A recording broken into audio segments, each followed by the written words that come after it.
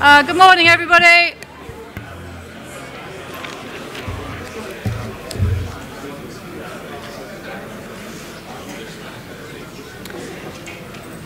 Good morning.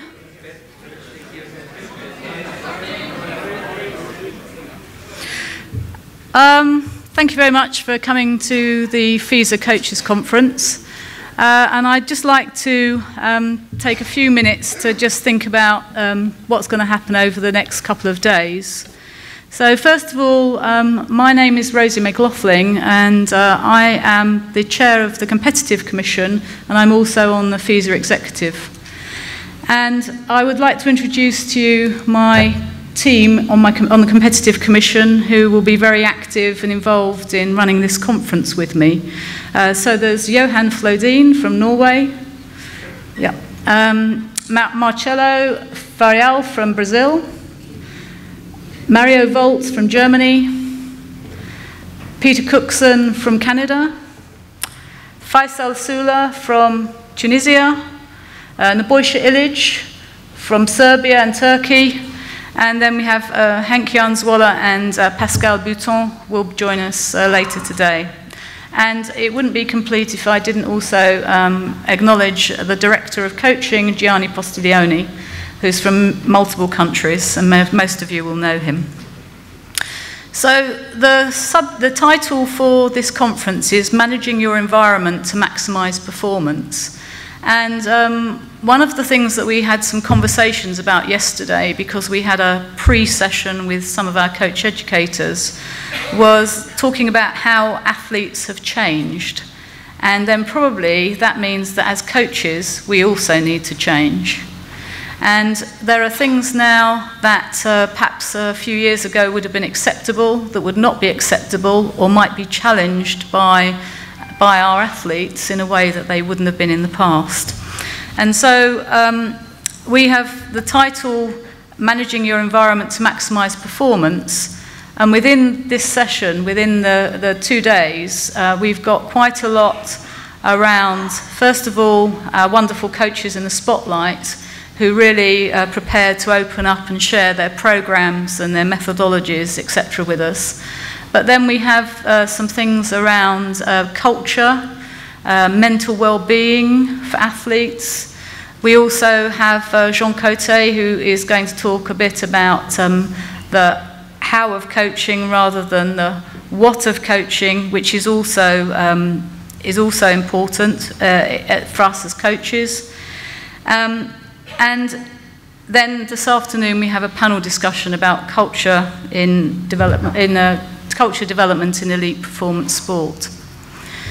Finally, this afternoon, we have a session on coastal rowing, on beach sprints. We've just recently had the first ever world rowing event in Shenzhen in China. And I think increasingly people are being exposed to the beach sprints, and so therefore it's probably a good idea that you understand it a little bit better. So we have 4 people who are going to talk about it. So Gwyn Batten, who's the chair of that commission that manages the beach coastal rowing. And then we also have a physiologist who's going to talk about the event and the requirements for the event. We have a coach who has coached at the event, and then an athlete who's now competed in 2 of the events. And that concludes today.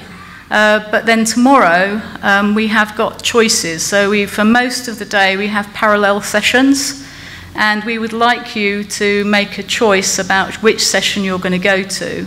And if at the break you could go round to the desk, but probably not all at once, then we can make sure that we know how big the sessions are going to be and what size rooms we need to have available to make sure that we can manage those sessions properly. And the first session of that is going to be FISA, or how to create a Paralympic program in your club and in your country. And I think we've got Nick Baker who's going to talk on that. And Nick has been a very successful coach with British rowing, but also very successful in developing rowers from 0 to being performance rowers within a Paralympic setting. So I'm not going to say too much more, except that I recently read the biography of Tommy Keller, who was the president of FISA up till the late 80s. And one of the things that he was extremely keen on and felt was important about the sport of rowing, and really he had quite a big voice in global sport, not just in rowing. And one of the things that he talked about was about the healthy mind and the healthy body, and how important sport was for young people and people of all ages. So he introduced masters rowing and various other things during his time within the Federation. And so I think that probably also emphasises a little bit what our programme is about over the next 2 days. So thank you for coming, and I'm sure that we will have great food for thought. We'll move on to our first presentation. Thank you.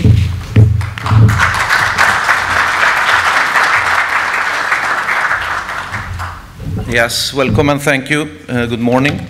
One of the key factors in developing of our sport has been sharing, and I guess everybody in this room know the guy who was my mentor, and I think he is mentoring a lot of you other coaches as well, Tor Nilsson. He was extremely keen on sharing and still is. I'm going to give you the best from him. I had coffee with him 2 days ago.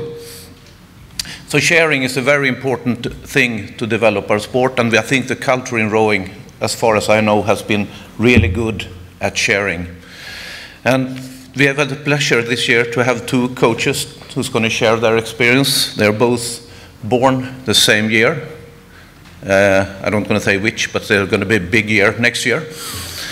They're both successful former rowers and successful coaches, and they're both coaches a single sculler and a 4 at this year's World Championships. The first one is Laurel Korholz. She has gold medals in the 8 herself and a silver medal from the Olympics. She has several medals as a coach, and this year she coached the bronze medalist in the women's single sculler and coached 4 who made the Olympic qualification. Thomas Poulsen, former lightweighter. He still looks very fit. He was a part of the fantastic lightweight 4 who won the Olympics in 1996 and had consecutive gold medals after that. He, unfortunately, is a really good coaching sculler, single sculler as well. So we have a big battle going on. And I hope he have some success next year. So please welcome Laurel and Thomas. And there will be, if we have time in this first block, there will be some questions, but there will also be a block of questions after their second block today. So warm welcome.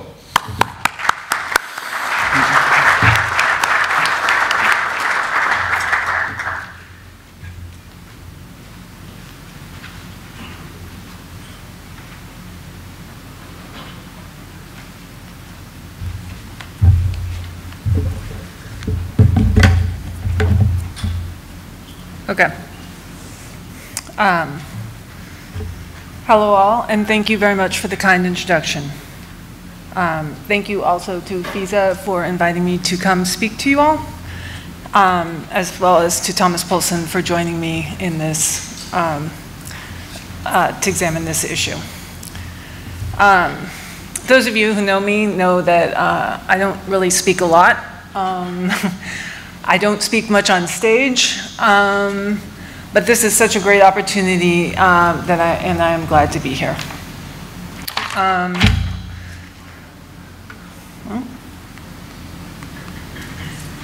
does this work?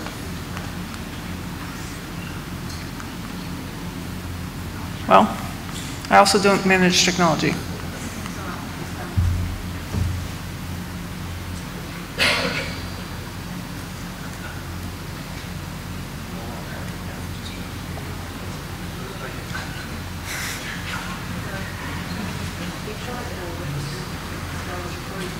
Sorry?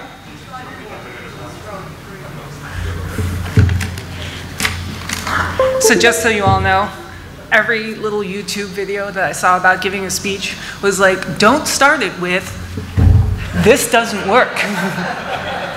So here I am, starting you all off with, this doesn't work. Thank you very much.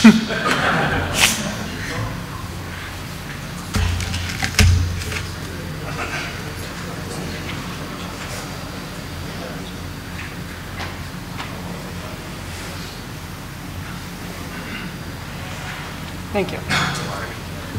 All right, technique and training.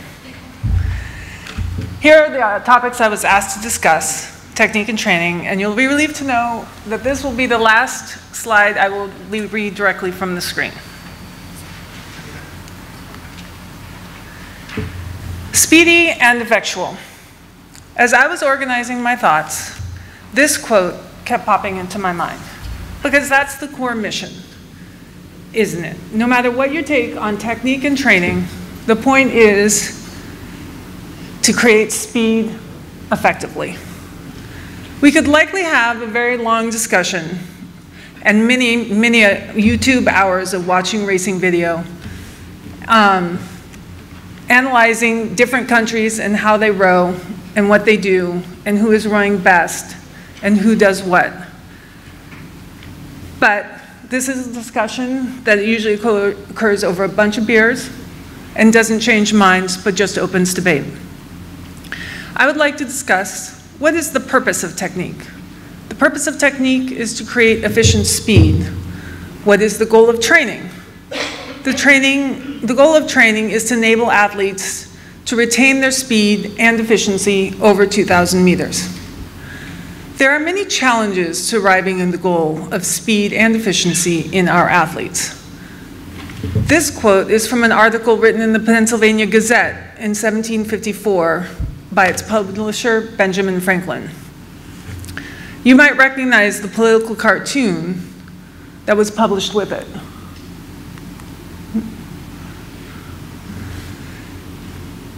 Ben Franklin sought to unite the colonies against King George in Great Britain. Hopefully we have been forgiven. We are here now. His article stressed the weakness and fallibility of disorganized forces. He wrote about the extreme difficulty in getting so many individual people and organizations to agree for the purpose of a speedy and effectual outcome. This analogy rings true in coaching. That's the interesting challenge before us. When everyone is in charge, no one's in charge. That was Ben Franklin's point, and our challenge as coaches is the same.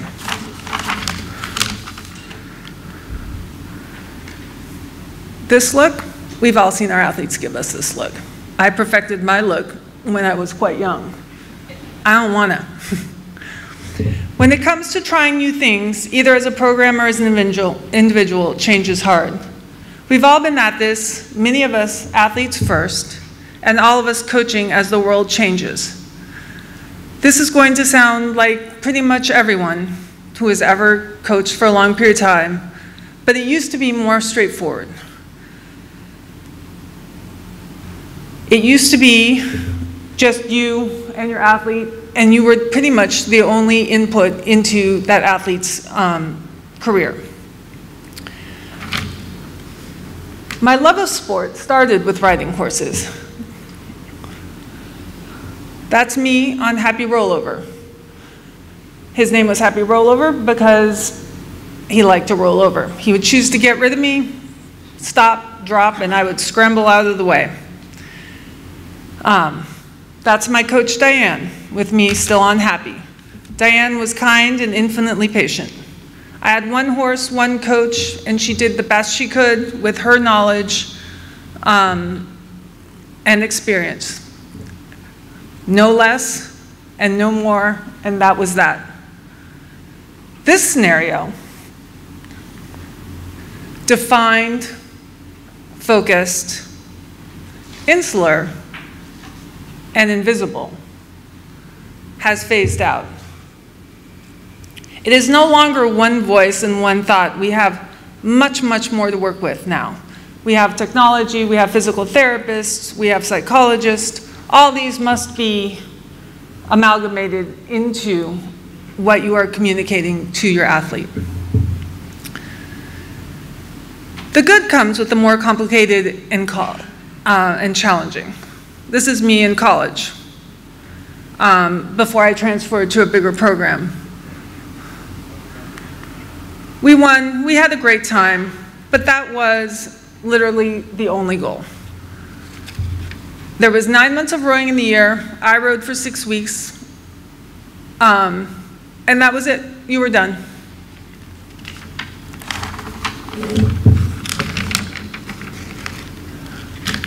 These days, coaches have more than their own experience to inform them, as well as vastly improved technology. But another way of saying this is more opinions, which brings back Ben Franklin's point. It's hard for everyone to be in charge. It's less focused, and as he said, harder for all of us to agree. Technology is giving coaches ever-increasing data about all parts of the stroke. People, business, Technology is giving us all parts of the stroke. But the path to success is not revealed by an algorithm. We are, no doubt, in the people business, not just the measuring business. Athletes are more empowered to add their voice and unique perspectives, which sometimes makes them less receptive to directives from their coaches. After all, the way they got there is the way they did their things. So why should they listen? I suspect there's a broad agreement that performance is improved with a broader base of knowledge. More knowledge brings better technique, better training. However, Ben Franklin was right. There is a loss of unified focus when one or more voice is providing input. One person can make decisions faster, make the goals crystal clear and unchanging, but it is limited by their singular breadth of knowledge and experience. Bringing the athletes a voice has uncountable benefits, not in least improving their safety. But a national team isn't a consensus experiment. Training can make you stronger and technique can make you faster, but both require athletes to put their trust into their coaches. Some examples we've all likely seen. Making a technique change sometimes makes an athlete slower, and they have to struggle through being slower before they will get faster. They learn to develop their strengths through change, and eventually, with many more strokes down the line, they will become faster. But in order to accept this change, they have to put their trust in what you are telling them. Athletes follow the training regimen of their coaches, but as applied within their own experience. They know themselves and their bodies best, and elite sports as much as about developing their mental reserve as anything else. But their perspective is insular. It is only their own. The last challenge to discuss is the survey culture. It is the 800-pound gorilla in the room. We're all grappling with finding the balance in this new world. These changes echo across all fields. Everyone is learning how to understand the input of surveys. More opinions, more transparency, but also more interpretation. How do you define success? Not everyone has the same definition of goal. Athletes, consumers, patients, their perspective is critical. This is, after all, at the end of the day, about making a boat go fast. But the survey culture also leaves things like hospitals adding valet parking rather than more care providers. The patients want it, are happy with hospitals that park their cars, and unhappy with those that don't. Another example of defining success. At the team level, our goals focus on worlds and ultimately, of course, the Olympics. We look at developing athletes individually and together as a unit over time, over years. To an individual athlete, though, winning a single seat race might seem critical, and they may not be wrong if they are in the margin, but they don't perhaps prioritize the same long-term perspective or share the same goal. Success can be seen differently depending on the level of the athlete.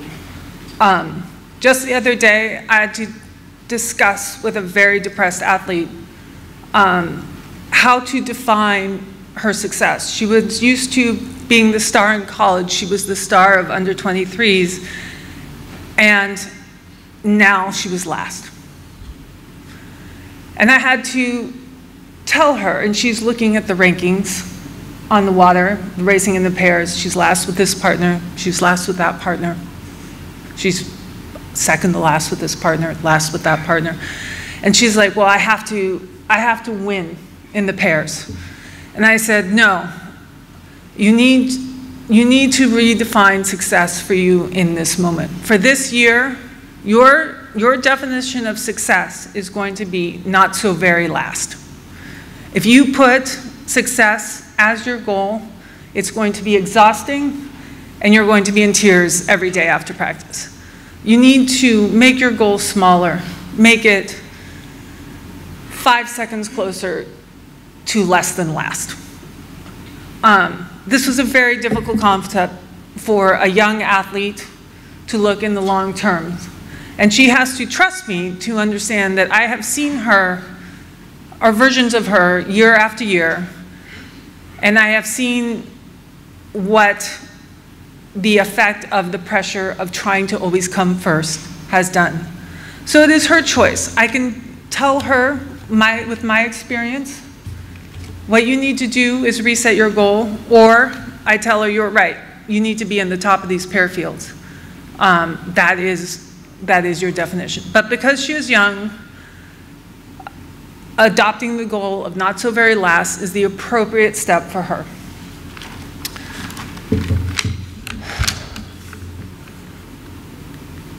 Summing up, my time is closing. As one who prefers to work through conversations with you and conversations with athletes and other coaches, these challenges can be daunting.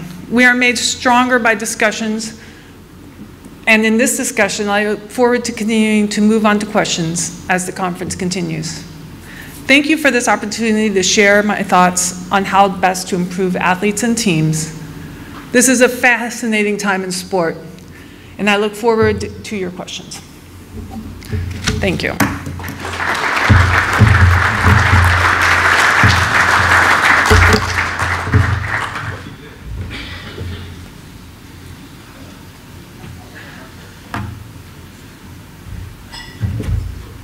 Thank you very much, Laurel. Thomas, welcome.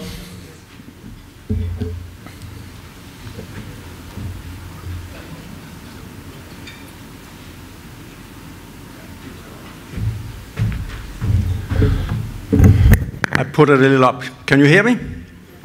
Okay. How much time do I have? Because I can talk for days. 15 seconds. 15 seconds? Okay. Okay. To be honest, I've come here to share my work with you, and then I hope later on you will give something back to me so I can learn and my cruise can be faster. So now I'll give you what I have time to, and I'll just go straight on and start explaining about the work we are doing in Denmark. We all talk about how much we train and how hard and what we do. So this is how we train now in Denmark. So on average, we train about 20 hours a week. Maximum, we can go up to 25 hours in 1 week. And then minimum, 15 hours. So that's how we put the training together. And that's actually a bit of change. Just for 4 or 5 years ago, we trained much more different. So this is how it looks now. We do polarized training. So we also trained how the intensity in the training, because now we train more volume, so we cannot do what we did 4 or 5 years ago.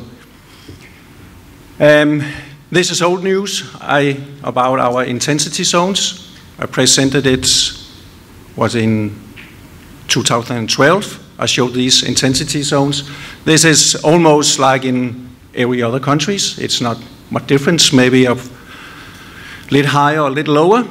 But these are the zones we are using to define how hard they're going to train in the different sessions we are doing. This here, I cannot show you everything, unfortunately. I would like to do it, but I'm not allowed. We have this point system that we use to figure out how hard the training is, but I'm not allowed to show you. So, but I can show you all. This is a program actually on how it could look in a week, in the fall.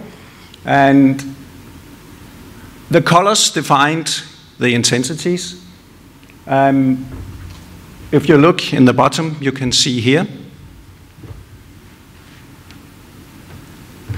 It's actually a bit of stroke rates. It defined also the intensity. So this week here, it's all low intensity training. We also have 3 times of weight training during this week. We have a little gymnastics, and all of the rest of the training is biking, running, swimming. So in a week like this, rowing would be about 7-8 hours, then about 5 to 6 hours of weight training, 1 or 2 hours of gymnastics, and then the rest is what we call alternative training. That could be maybe 5-6 hours. It depends on, they have to adjust them by self. When I make this program, I know there's not 20 hours in this program. There would only be 10-12 hours of training. So they have to put on by themselves the rest of the training. And then they have to look at the heart rate, and they don't allow to go, they have to be in what we call D zone. And I can go back if you want to, so you can see here. So most of the training is in that zone. It's about 70-80% in that zone. In this period, we only have maybe 30 minutes in high intensity aerobic training. Just to show you how it could look, this is a couple of weeks before the World Championships. You can see there are more red colors, yellow colors. It means more intensity. Also, we still try to keep about 20 hours. So here it's more rowing and less alternative training and less weightlifting, weight training. So this is 2, so you can see how it changes from when we are in the racing period and then when we are in volume training. Then I can tell you about, as I started earlier, we have made some changes in our training in the Danish program. Before the Olympics in Rio, we were, I would call it a lightweight nation. All our training was lightweight, all our success was in the lightweight boat class. And after the lightweight 4 was phased out, we need to do something else. So that's why we changed our training. Before the Olympics, we wasn't training that much volume. It was about between 10 to 12 hours per week. Almost no weightlifting, no weight training. So it was just rowing. It was high intensity aerobic training. We have also tried the same training with our open class rower, and what we see, they was not having the same success as our lightweight rowers. So we thought maybe that kind of training was not working for the big guys, big girls. It seems like a big body, 100 kilos, forth and back in 32, many hours a week. It seems it was not working. It was too much energy spent on just moving forth and back. So that's why we try to do like everybody else do, put on volume, put intensity down. Just to show, I'm not afraid of changing the training. I would not be afraid of going back. And I can show you why. This here is a guy who has put all the study together. And this is just to show if you do volume training, it works on your body. If you do high intensity training, it will work on the body. It will make the same changes inside your body. The speed of the changes in your body is depending on how often you train, how much volume, and the intensity. But in the last end, you will come out with the same. So, in my opinion, you can train how you would like to. I train what I think is best and what works for us in Denmark. But you can do it however you want to. It still works. It's just a matter of frequency in the training. That's the most important thing, and that's how fast the adaptation in the body comes. It's frequency in the training. So this is just to show how I think. Then people would like to know how about the technique. We don't have any secrets about our technique. It's just like everybody else, using your legs, using your trunk, and using your arms. But of course, it's not that simple. But you have to do it in the right way. But rowing is simple. Maybe it's difficult, but it's still simple.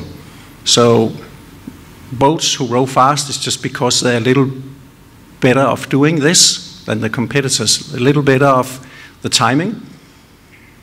So what I think matters is the boat feeling, how the rowers are feeling the boat, feeling their body, because we can see, we can have rowers that seems like they move their body right, but they don't move the boat.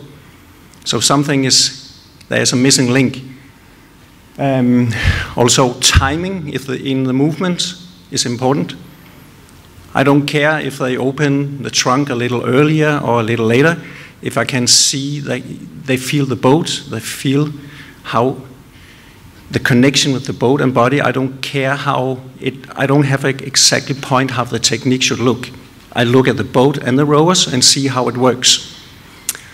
And then one important thing for me is, I wrote here, because I don't know the word in English, don't destroy the water. For me, the catch is the most important thing of the rowing. And you can how you put the blade in the water, you can, as I said, you can destroy the water.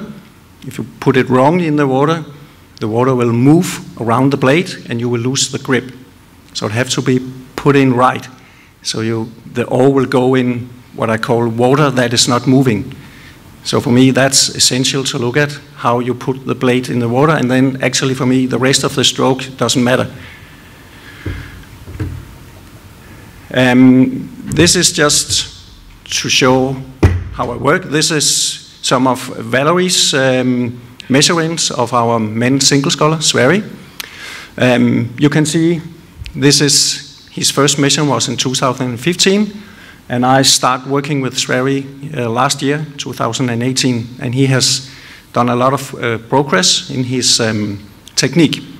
So just to shortly show you where he has found speed, that he moved up to the final and up among the best now.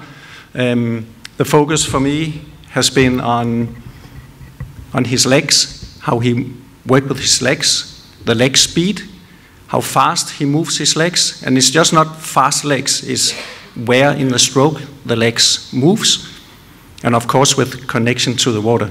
Also the trunk, how do he uses his trunk, and then there's also a picture of boat acceleration. I don't know if you can see the changes. I can try to tell you what the changes is. You can see he has more leg speed. He has increased his leg speed. Also in recovery, before catch, he has more speed.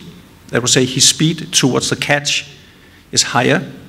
So he has more speed out at the catch. It will also give more energy in the muscle. You build up energy when you go fast.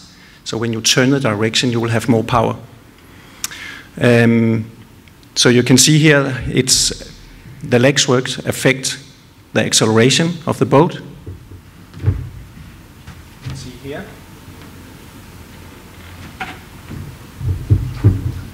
very important to move the boat is that you have very deep, that the boat stops and accelerates. That has to be in a short time and with much higher peak.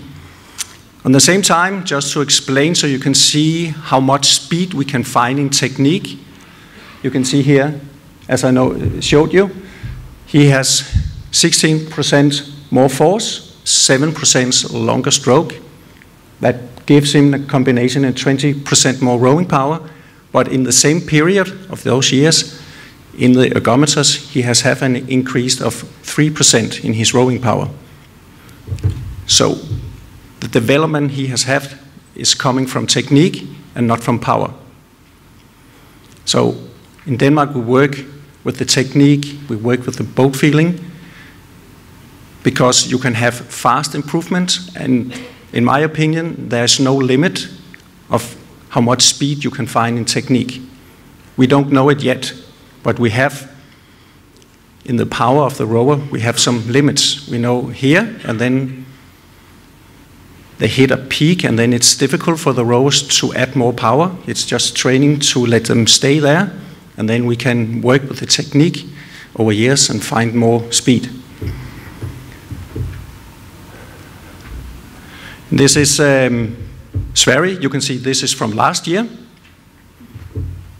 And then later on, there's some video from this year's rowing. And try to look at what I showed you before: leg speed, trunk, catch.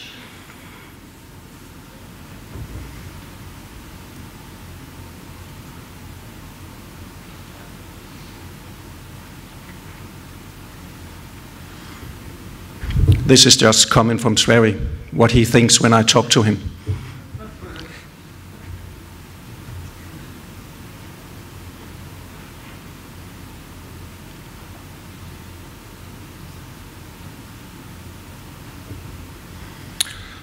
I don't know if you can see it, but I can see the difference. Maybe it's not that big, but it has a big influence on the boat speed. If you saw it, he has a little more speed in his legs. He uses his upper body later in the stroke, and also the arm was finishing more alone. And of course, his recovery, the speed of how he comes from the finish to the catch, has changed a bit. A lot of people saying to me, oh, he is not sitting correct in the boat, he has this round back. I don't care. He moves the boat, and he has the feeling, and that's what is important for me. He knows how to put the blade in the water. We have talked about, when I start coaching Sverre, I asked him, how was this session, how was this stroke, and he was not able to put words on. So we talked about putting words on how the rowing is feeling. So I stopped him. When I could see he made changes, I stopped him and I asked him what he was feeling. So he learned to put on words, because the more words he can put on, he can give me as a coach more to work with, and I can give him something back to him. So I talk a lot during training. Sometimes he tells me, shut up, give me 5 minutes where I just can row, and I shut up for 5 minutes if it's possible. So it's a lot of talking about how the rowing is feeling, because if you don't have feeling, if you are not able to put words on what is happening, then in my opinion it's difficult to learn people to row. How is my time? Plenty of time. I have plenty of time. I've been too fast.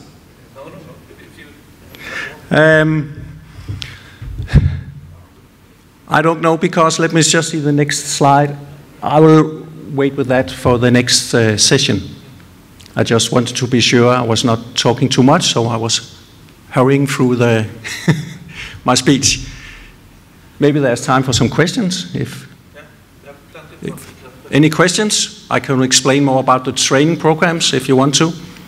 Yes? Do they have a microphone? I was just wondering, what is the steering of the... Please take it again, you get the microphone.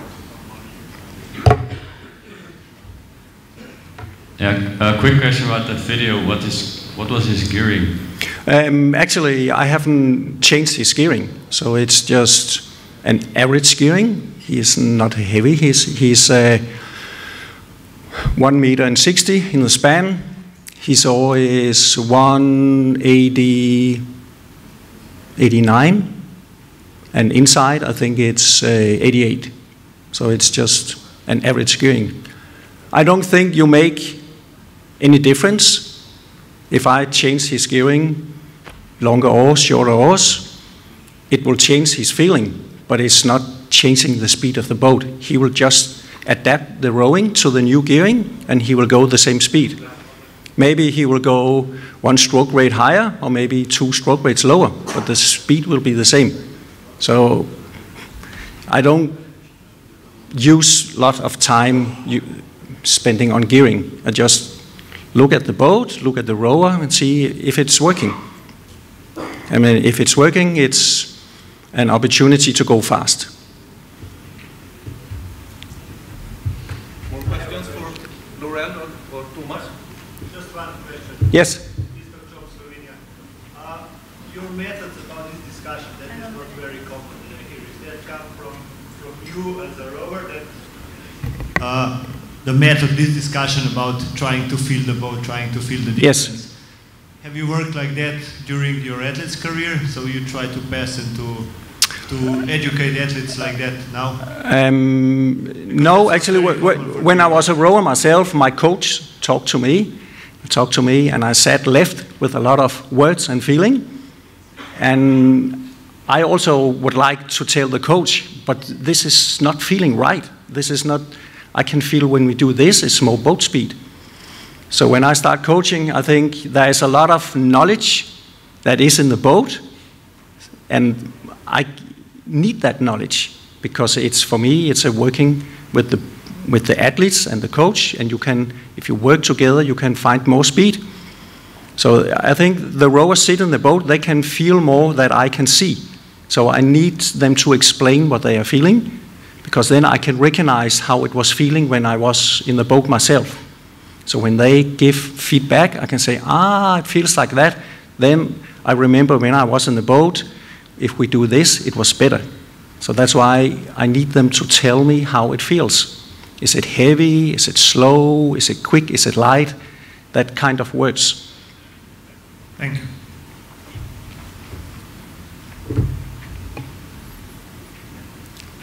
Do we still have time?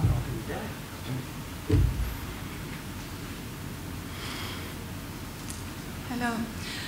There is different work and weight session between lightweight and heavyweight till the air. Could you say it again? There is difference between weight session for the lightweight and heavyweight Yes. till the air. Of course, when we do weight training with the big guys or girls, some of them need to put on weight.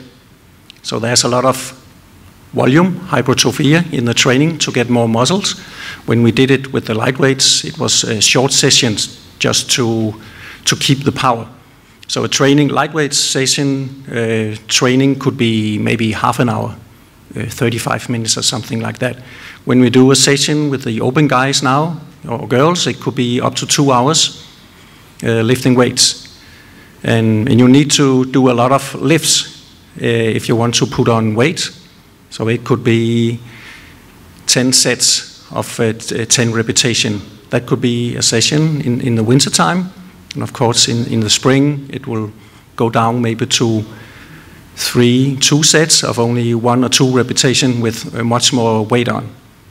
But from the lightweight rowers, it was only about keeping power. So it was 5 sets of 5 repetitions. So there's a big difference in the training with weights.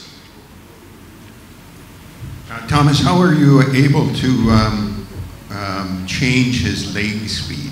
You emphasized you did make a big change in that. Yeah. Did you do any specific drills? Or? It's difficult. It's simple just as a coach to say faster legs, faster legs.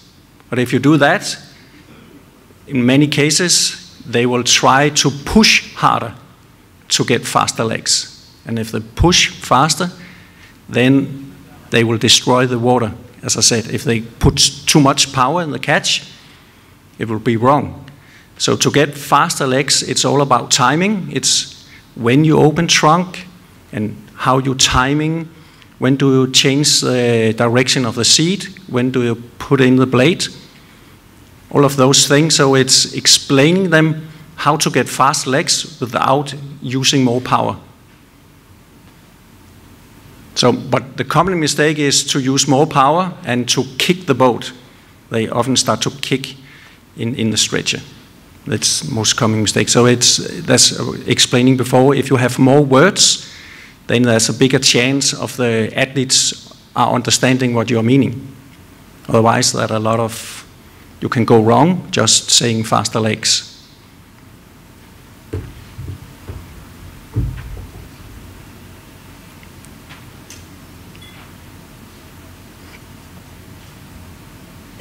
Sorry, can I take you back to the training? You talked about the fact that at your low intensity weeks, the athletes may have 5 or 6 hours of training they do completely independently. Yeah. Do they do it as a group? Do they have a choice about what method they use? And how do you actually regulate that, or do you just trust them completely?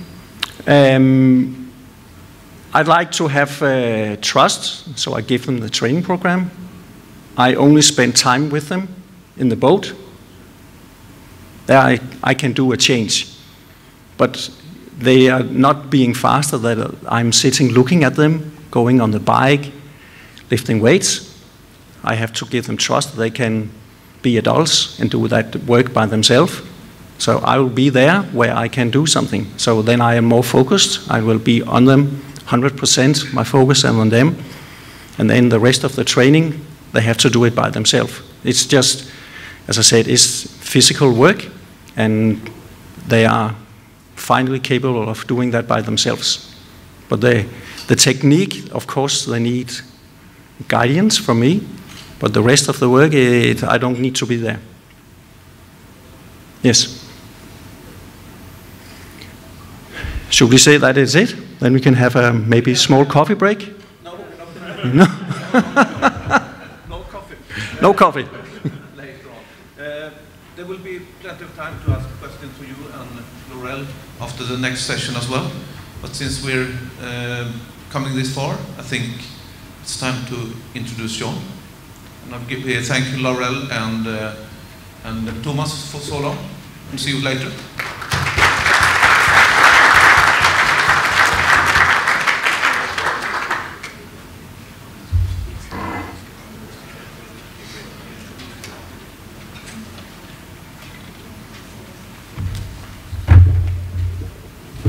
Well, thank you for the fantastic presentations. And I think right now we have the excellent and perfect speaker to follow up on it, because we touched on topics on just not what to coach, but on how to coach. And I'd like to introduce Professor Jean Côté from Queen's University in Kingston.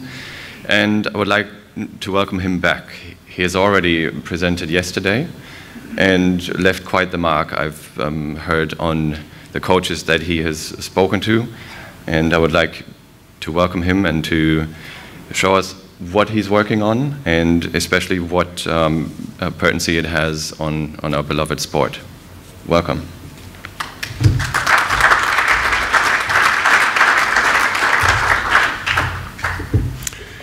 Good morning. Thank you, Mario, for the introduction.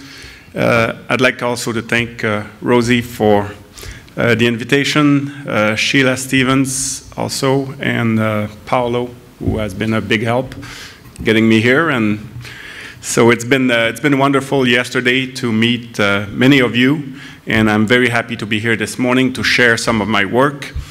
The big disclaimer is that I'm not a rower, and I don't know too much about rowing, other than some research that we did on with coaches, with expert coaches at the beginning of the 2000 in Canada. But what I would like to do this morning is talk globally about research on athlete development. And basically I'm going to present a model of development of athletes from very early age, from youth, young athletes to elite performance and continued participation, and talk about some of the variables and the complexity of developing elite level athletes and developing athletes over time. And also I'm going to make some big claim and I'm going to simplify things to a level, very simple thing, and give you some maybe key messages that you can bring. But also, so I'm going to try to go from very simple to complexity and back to simple.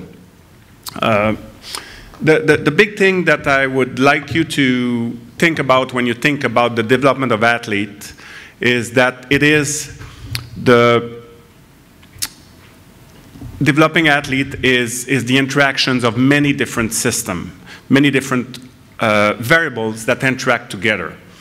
And I think that's kind of the assumption of this talk, is that it is not only training, it's not only coaches, there's a lot of factors that interact together to develop athletes.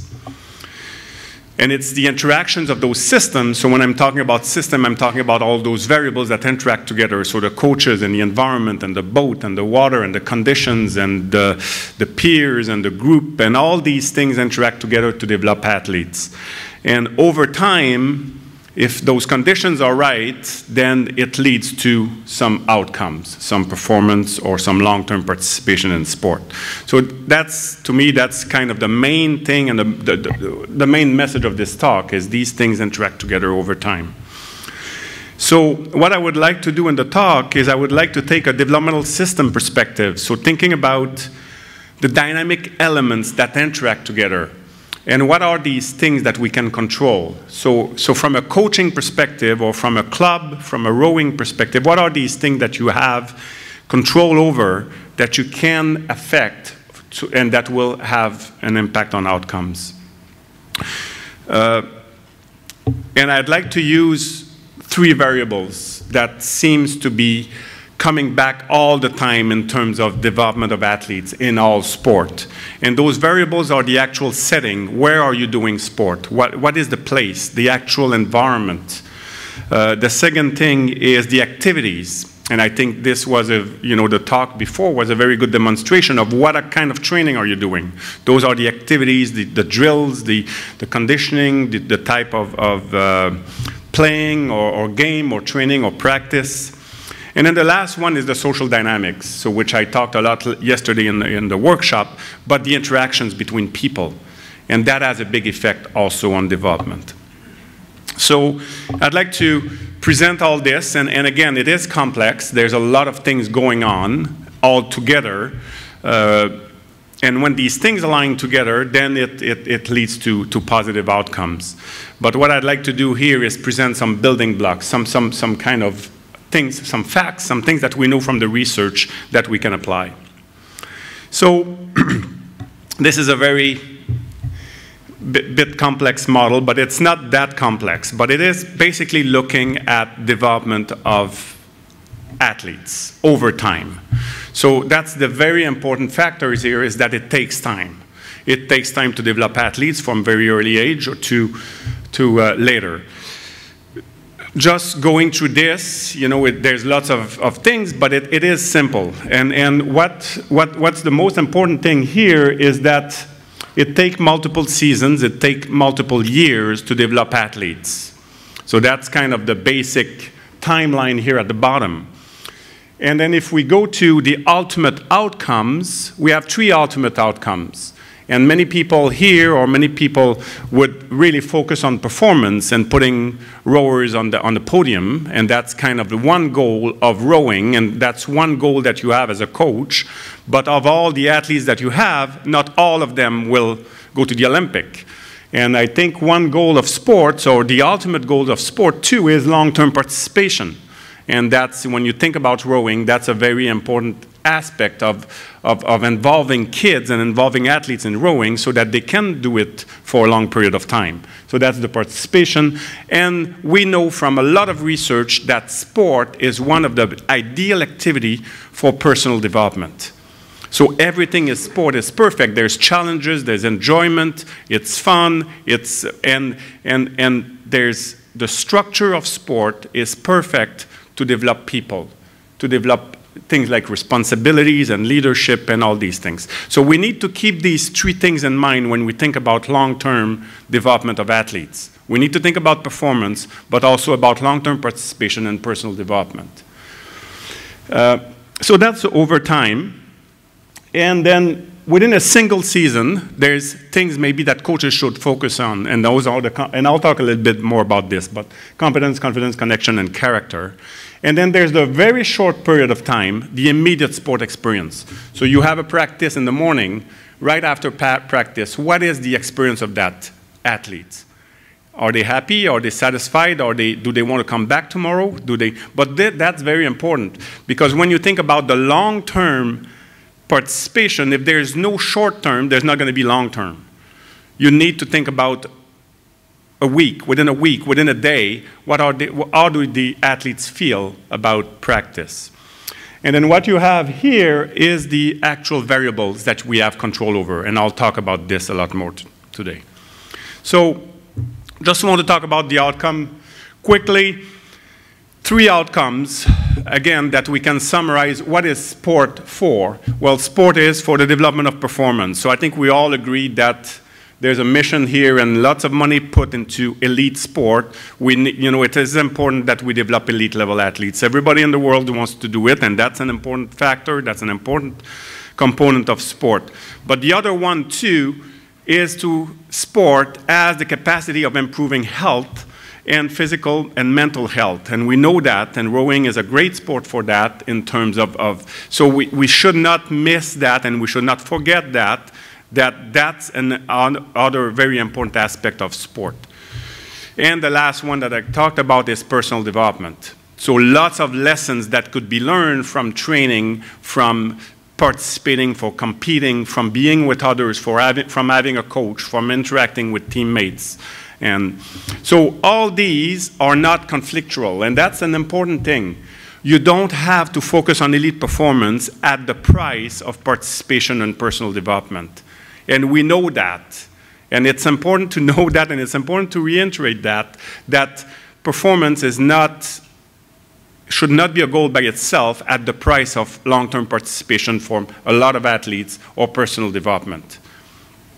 So what I'm going to try to do is try to look at those variables that can lead to all these things over time.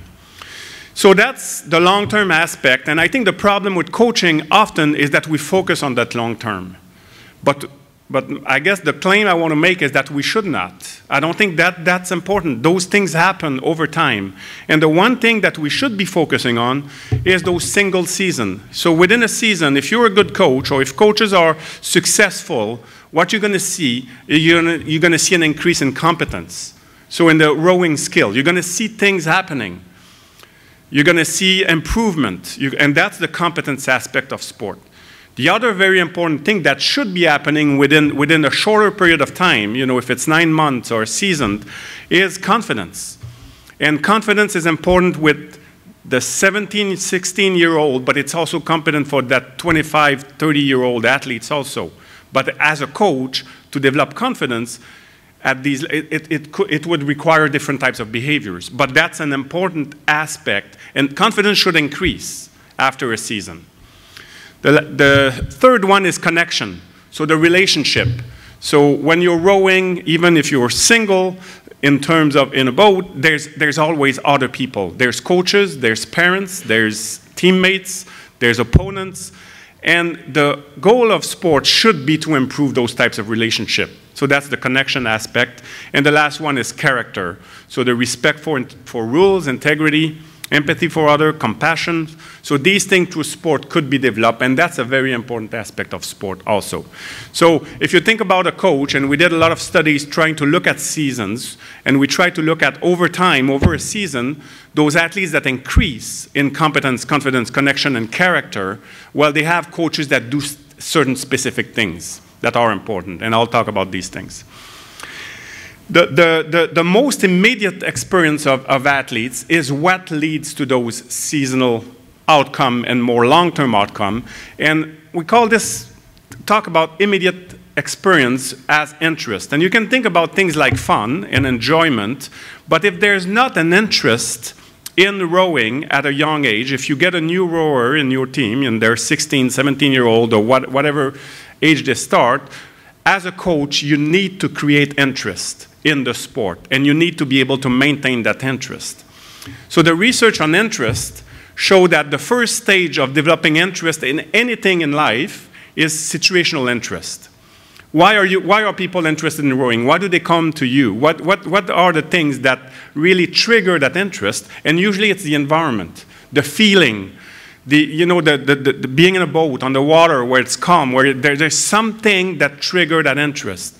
You can think about interest in anything that you like in life, or anything, it doesn't have to be rowing, it could be something else. If you like music, certain types of music, think about what triggered that. Usually it's the environment. It's something like a surprise, novelty, something that triggered the interest. But that trigger of interest, sometimes it has to be maintained over time. And how do you maintain interest is you develop situational interest into individual interest. And probably your elite rowers that are coming back have this individual interest, the desire to re-engage. They want to come back. But that was triggered by novelty, surprise, things that you do in training that really get athletes to come back. So from situational so the goal of a coach is to develop that individual interest, where they want to come back. It's inside, it's intrinsic, it's something that they want to come back to and do. But to get to that stage, there's certain things as coaches that we need to do to trigger that interest. And it's not just maybe just the training, but there's certain things, maybe some play, some novelty, and things that we need to integrate into training. So thinking about situational interest and individual interest, so situational interest is really the environment, how you trigger that, and then the goal is to develop that individual interest. And there's this model of interest development, and I don't expect that you look or that you remember this, but I think it's important to look at it in terms of stages. How do you develop interest? And you think about anything you like, you like wine, you like beer, you like music, you like reading, when you develop something, an interest into something, usually it starts with a situational interest. Somebody introduced you to something. Then you move to maintain that, and then you move to another stage, emerging individual interest, and then well-developed individual interest. So your Olympic athletes would be in that stage, probably. They just want to do it. But you're starting, when they start, they're at this stage. And as coaches, I think we need to know that. Because if we give them some kind of training that has no intrinsic value, that is not enjoyable, you may lose those people. And those people may not come back. And if you really care about participation and long-term participation and not only performance, then I think it's important to try to keep those people in. So knowing where your athletes are on that continuum is an important thing. And again, I'm not sure how you do that, but I think it's a conversation and it's a discussion with athletes. Where are they at in terms of their level of interest? So those are the outcomes. So when you think about coaching, you think about long-term outcomes, you think about more seasonal or kind of short-term in terms of the 4 C's, or the 3 P's, the 4 C's, and then the interest is that immediate experience. And like I said before, this will never happen if the experience, repeated experience over time, are not positive. If they are, it's going to lead to this, and it's going to lead to that. And to me, coaching is this. It should not even think about those long-term things. Think about these short-term things, shorter things. And I think there's, I agree with long-term athlete development. That's important. It takes time. But coaches should not focus in 15 years or 10 years from now. We should focusing on these things on a seasonal end. And if you see level of confidence, and these things happening and increasing over time, it will happen performance will happen, participation will happen, and personal development. So I'm going to stop talking about these outcomes, but what I would like to do is talk about what is it that we have control over as coaches, as coordinators of program, that we can change, that will allow athletes to develop interest, to develop the 4 C's, and to develop the 3 P's over time. So this is where it gets a bit I'm going to go from very complex to very simple things, but the dynamic elements that we know, and this is sport. You know, the simple way of explaining what sport is what you do with who and where. So when you think about rowing, it's going and training and going in the boat and doing some training or doing some biking or doing some conditioning and weightlifting. That's the activity of sport. That's the thing you do. If you're a basketball player, you're going to play basketball and you're going to go training in basketball and you're going to do. So that's the activity. That's the what. So it's the personal engagement in activities. But that activities is done in a place. It's done somewhere. Rowing, it's on the water. But there's training that's not on the water, and then but the actual place, the city, the club, the actual venue is where you do the rowing, where you play basketball. So it's what you do, where, and there's another very important thing, there's other people.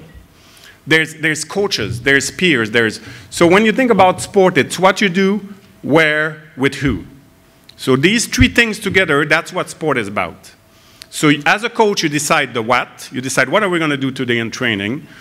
You have a little bit of control, but not too much about the where. You know, you have a venue, you have a course, you have a training center, you have a club, you have a city that you're in. But you also decide a lot about the social dynamics. And that's a very important aspect of sport. What's happening in terms of interactions with the coach, interactions with others. So this, again, happens over time. So if you have younger athletes, the activities will be different. The venue may be the same, but the social dynamics could be different. So these things will change over time. And if it's ideal for an age group, it will lead to those positive outcomes. So the three gears, so at the beginning of that models, are what you do, where, and with who. Okay, so this is where it could get very complex, and because it is complex to develop athletes, to take someone and get them into rowing for 10 years or 5 years or 12 years, so there's a lot of things going on, and this is where I would like to give you a little bit more complexity to the whole thing. So when you think about the setting where you row, so everybody has a club, has a place where they row. So that setting is, and I call it here the playing field, and I realize that it's not maybe the best word for rowing, but the venue, the actual rate, the actual course that you're using, the club that you're at. So that's the setting, where you put the boat in the water, and the water you're rowing on, that's the place where you're rowing. But that playing field, or that venue, is part of a bigger club and organizational structure. So I'm just looking at this one here for now. So the actual setting is there's the actual place where you row, but that's within a club. So I want you to look at all of these variables as there's a proximity, but then there's certain things that affect that, that are more distance. And I think we need to realize that, because where you are is really an important part, and I'll give you some research that really show that there are certain places that are better than others. But we need, and again, you cannot change the place where you're at, but you can try to think about ways that maybe internally you could make some modification. So that's the club and organization, and then there's the community or the league or the structure of that club. So you're in a city, you're in a country, in a specific country, and that, again, that specific country, the rules affect the club and affect what you do as a coach. Okay, so that's the setting. And the thing is that you can look at each one of those, and you see those different layers that move from what you do as a coach to things that affect what you do as a coach. So in terms of activities, there's the athletes that are involved in rowing, they're doing rowing, but maybe there's a lot of athletes that are doing other sports too. So other sports that may be complementary to rowing. So that's the second layer here. And then there's complementary activities. So your athletes, they go to school, maybe they play music, maybe they have life outside of school and they do other things. So that, again, it affects their performance in rowing. So sometimes we think more about the very proximal relationship, but there's things more distance that will affect what you do as a coach. And when you think about the social dynamics, it would be the same thing. The closer social dynamics would be coach-athlete relationship. That's an easy thing to, well, you know, some kind of easy thing to control. But there's also the team dynamics. So coach-athlete relationship, but athletes together. And then the team together. And then that's also part of a social environment. In a specific town or in a specific place, there's other interactions with sponsor, with other people that could also affect performance and the audience and the spectators and all those things. So that's, when you're looking at this, you say, whoa, okay, there's a lot of stuff going on here in terms of these things interacting together to lead to outcomes. So lots of stuff going on. But I think what's important to see, so again, those are the three variables we have control over. So the setting, the environment, the activities, and the social dynamics. And what I want you to think about is that when, you know, the team dynamics, if you work on this, and if you work on, that's going to affect the relationship, it's going to affect the environment, it's going to affect how the athletes are involved in the activities, and it will affect maybe how they get involved in other things. And so the whole point here is that I could have put arrows all over the place here, because you can work on here, the sport of interest, you know, and we saw the presentation, the first presentation, we talked a lot about training. What is it, you know, training intensity and volume and all these things. That's very important. It's a very important thing. But that's going to affect probably the coach-athlete relationship. How are you going to do that? And that's going to affect, it could probably affect the team dynamics also. So when you think about an intervention at one level will affect things at the other levels. And I think the thing to think about as a coach is that maybe your intervention didn't work, but it's maybe because not of the intervention, but other factors that affected that. So what I'm going to do is just take each one of these gears. So I'm going to start with setting. So that's the first gear, so the environment, the setting. So within the setting, we had three levels. So we had the levels of the playing field, the actual venue, where you row, the club and the organization, and then the community structure. So I'm going to take each one of these gears. I'm going to show you some of the research that affect, so all these, the environment affect performance, participation, personal development. And I'm going to give you a very simple message about that research. So I don't expect everyone to read that research, but I'm going to give you something, and then I'm going to make it more complex again. So I'm going to go from very complex to simple and back to complex. So when you think about the venue, the environment, the thing is that that's probably the one variable where you don't have as much control. You know, you are with a club, you are in a certain country, you are in a city, you are in a place where access to is good or it's not that good, or access to the actual venue. So there's things that sometimes you cannot control as well. And I think that's an important one. But the thing is that we know through research that that venue, that setting does affect long-term development. So when you think about the setting, the playing field, the club, and the community, what do we know from the research? So at each of these levels, so I'm talking about here the level, and I'm going to talk about them from level 1, level 2, level 3. The level 1 is the most proximal one, where you row, the actual venue, the place. Lots of research done on this, mostly in team sport, not a lot in individual sport. But what we know from this research is that adapting the venue, adapting the setting through some kind of competitive structure, and I think the best example here I have is probably, and I don't know, you're going to have to help me with rowing, but it's probably thinking about soccer. You know, when you have 10 years old soccer, what they do, they call it competitive engineering. So they would modify the game for younger kids. It's not the game of soccer at 10 doesn't look like the game of soccer at 25. They adapt the game. They adapt the environment. And I think I want to think about this in terms of, in small-sided games and these things. So think about this from a rowing perspective. What does it mean? And I know that rowing is a late starting sport where most people come in as adults. But if you have younger people, younger kids, or beginners that are in that situational interest phase, what do you do to adapt the environment so that it's going to create interest and it's going to create long-term positive outcomes?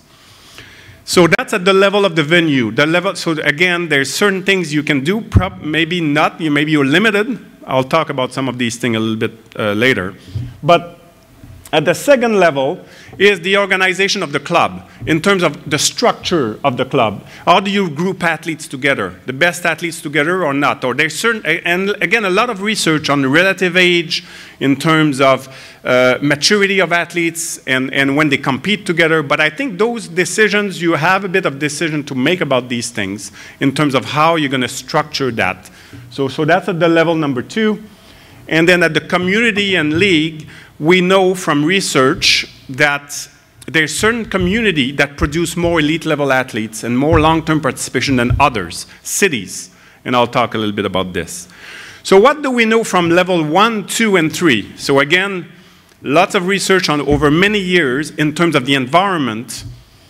Well, the main message here is that size of the actual venue, the actual club, and the community, the accessibility, and the competitive structure has huge effect on short-term and long-term outcomes in sport. So when I think about size, think about the size of your team, think about the size of your club, think about the size of the city that you're in.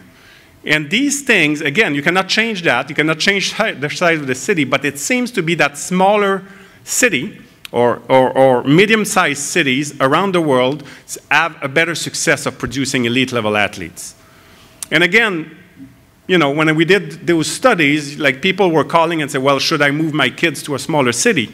I live in Calgary, and then should we move to a smaller city, or I live in Toronto? And the point is not that. The point is what happens in bigger cities. When you think about ice hockey in Canada, well, if you play ice hockey in Canada and Toronto, what you're going to do is at 10-year-old, they're going to tell you very quickly if you're good or not. So that's the confidence aspect. Because you're going to have a training camp with many kids, because there's lots of kids. But if you play in a smaller city, you're going to think you're good because there's not a lot of kids playing. But I think that's kind of the point, thinking about confidence, connection and character, and competence. These things may naturally more happen in a better way in smaller kind of environments. The accessibility is huge, and rowing, it's probably is a big thing, in terms of, and there's studies that have been done in terms of looking at where athletes come from in terms of if they're close to a big club or not. So accessibility, but you can think about this, you cannot move the river, or you cannot move the lake, or you cannot move the venue, but can you provide better access to those things? And finally, the competitive structure. Do you have athletes competing at different level, different age group, different size, kids of different size, and things like this? It affects them. So that's kind of the setting and the environment. I think the important thing here is to think about setting, and if you think about level 1 and 2, thinking about way that you can affect those settings and those environment. And I made some guesses here, but in terms of modifying the facility, I was talking to some rowing coaches that will, with smaller kids, they will bring them. It doesn't have to be a straight course, but bringing them in a shelter bay and doing certain things that are fun, playing games, or doing things in a boat that would get them used to the water, the feeling of the boat, and these kind of things. You can modify the equipment. Talk about some smaller boats with kids maybe that are more stable, where they get again a sense of the activity, a sense of the water and the actual act of rowing. Thinking about choice of competition, so that's modifying the environment in terms of meaningful races. You get athletes to enter, and that's engineering the competitive environment, which is huge. It could be big to make sure that athletes have success at some point. So putting kids from different ages or different ability together, but giving certain advantage to certain people that are better, or so that there's opportunity for everyone. The birthplace effect, so I talked a little bit about this in terms of, but lots of studies here showing that size of the city matters, and also accessibility, so proximity to a club. So again, that's a hard one to change. You're not going to change the club, you're not going to change the size of the city, but thinking about what is it in the size of a city that makes it that smaller cities have better kind of outcomes. And I think we need to think about interactions, and we need to think about activities, and we need to think about that social dynamics that's happening. You know, I'm giving this lecture, and there's, I don't know, maybe there's 100 people in the room. It would be very different if I was doing it with 5 people, with just this table here. We would have a discussion, we could, so these things, size is an important thing. Number of people is an important thing when you're coaching and when you're trying to establish those relationships. So when you think about the environment and the physical setting, we need to think about the physical setting, the environment, as affecting the other 2 variables where you have more control, the activities and the social dynamics. So the setting affects that. And when I gave the example of giving this in front of 100 people versus giving this with 5 people, what we would do if it was 5 people, we would have a discussion, we would have a different types of interaction. There would be a different types of social dynamics involved. There would be some different types of activities we can do. Right now I'm just talking, you guys are listening, there's not a lot going on in terms of interaction. And again, it doesn't mean that you're not learning anything, but maybe there would be a better way to do this if we had opportunity and if we had the resources to do this with smaller groups. So what does think about the environment, the setting, so size, accessibility, competitive structure of the environment will lead or will affect the activities, the relationship, the social dynamic, and the activities, and then over time, it will lead to those outcomes, those ultimate outcomes that we want to achieve. So I'm going to move now to the activities, I believe. Yes. So I'm going to talk about this one here, so personal engagement and activities, and I'm probably not going to tell you anything new about what you need to do as a coach in terms of training, but what I want to do is try to put it into a bigger pictures of the actual microscopic aspect of training. How does it fit in an athlete's life in terms of other types of activities? And I think that's important to keep that in mind, is that microstructure of practice that is very, very important also fits within a bigger macro structures of things, of activities that athletes are involved in their life. And if we don't think about that, then the microstructure of practice, you can do something very, very good, but if those other things affect it, it's not going to work, or it will impair the actual outcomes. So when you think about activities, again, you think about, I'm not going to do too much here, but thinking about the actual practice, the actual training, the actual competitive schedule that you have, all these things, that's the most proximal thing. But if you have athletes that are starting, they're probably involved in other physical activities also. Maybe they play basketball, or maybe they do other things. They're doing some biking, or they're biking and they're doing other sports. So that's the other layer here. And then the other thing that's also important, but that is more distal, is that your athletes have a life outside of sport. They're doing other things. They're doing school.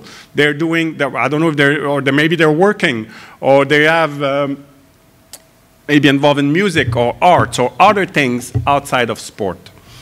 So when you think about these layers, and when we think about the research, so again, I'm just going to present the research at each one of these levels and give you a very key principle, or what do we know from that research.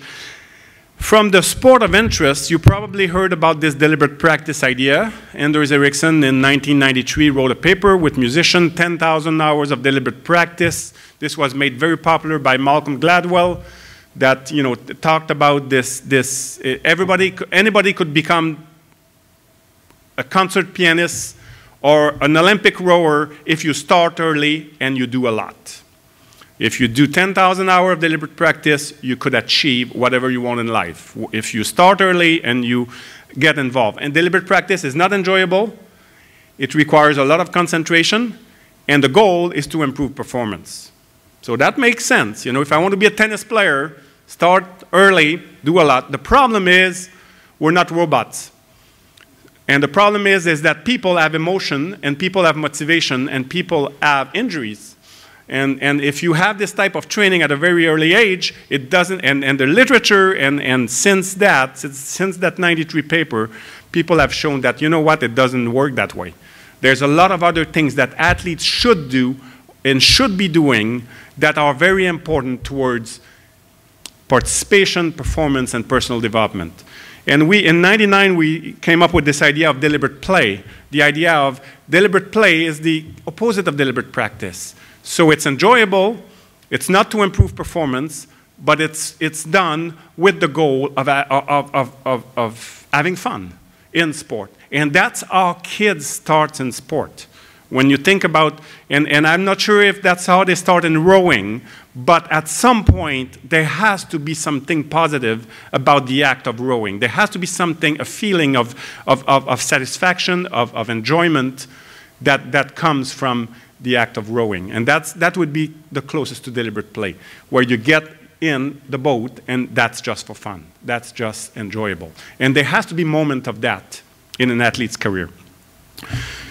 So at the second level, the idea of early sampling, early specialization, again, it's been just got a paper published, a very systematic review done with people in medicine. Now they're doing a lot of work looking at injuries, and the early sampling approach is gaining a lot more evidence that athletes should not specialize in one. And I don't think rowing is a big problem with this. I think you have athletes that are coming in a little late and have done other sport.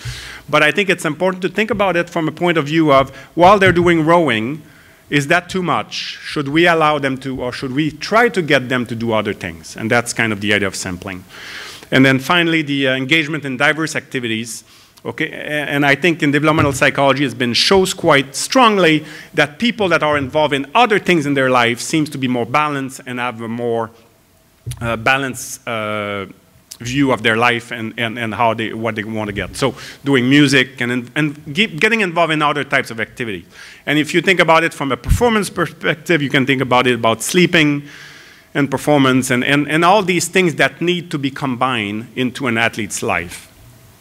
So what do we know about level 1, level 2, and level 3 in terms of the activity? Well, probably a lot of researchers would grinch here, but there's one word that summarizes all this. And you probably don't have to read all these papers, but I think the word that summarizes all this at all these levels is diversity. And diversity, so when you think about diversity within rowing, it means that you just don't do deliberate practice, that there will be periods of play, that there will be and I think the speakers before highlighted it very well, that it was 25 hours of rowing, but that included biking, it included conditioning, it included weightlifting, and there was about 15 hours or something like this of rowing. So the diversity within is such an important aspect of sports. So, and I think it could happen. What does play look like in rowing? I'm not sure what it looks like. I talked to some coaches, but I think it's possible. There's play, there's games. Can you do some games? Are there some certain things that would be just, you know what, today we're playing. We're trying to have fun. We're going to do something that's going to be fun, and it's going to be play. It's not going to be practice. Between sport, diversity is also very important. And again, this is the idea of sampling, doing different sport, a very important aspect of development. And then at the next level would be doing things like music and stuff. So again, lots of research, lots of work, but this diversity idea is a very important one. I just want to show you this in terms of thinking about different types of activities. So within rowing, within one sport, You know, you can have things that are led by adults, by you and the coach. So this is deliberate practice. So that would be the type of practice where I'm coming as a coach, I'm telling you what to do, that's what's important towards your progression, and that's what we're doing. But there's things you can do as a coach too that are more like play practice, where we're gonna have practice, we're gonna have things to do and just for fun. Not necessarily the best way to improve your technique and your performance. But there's also things that could, and ultimately that's what coach wants to do.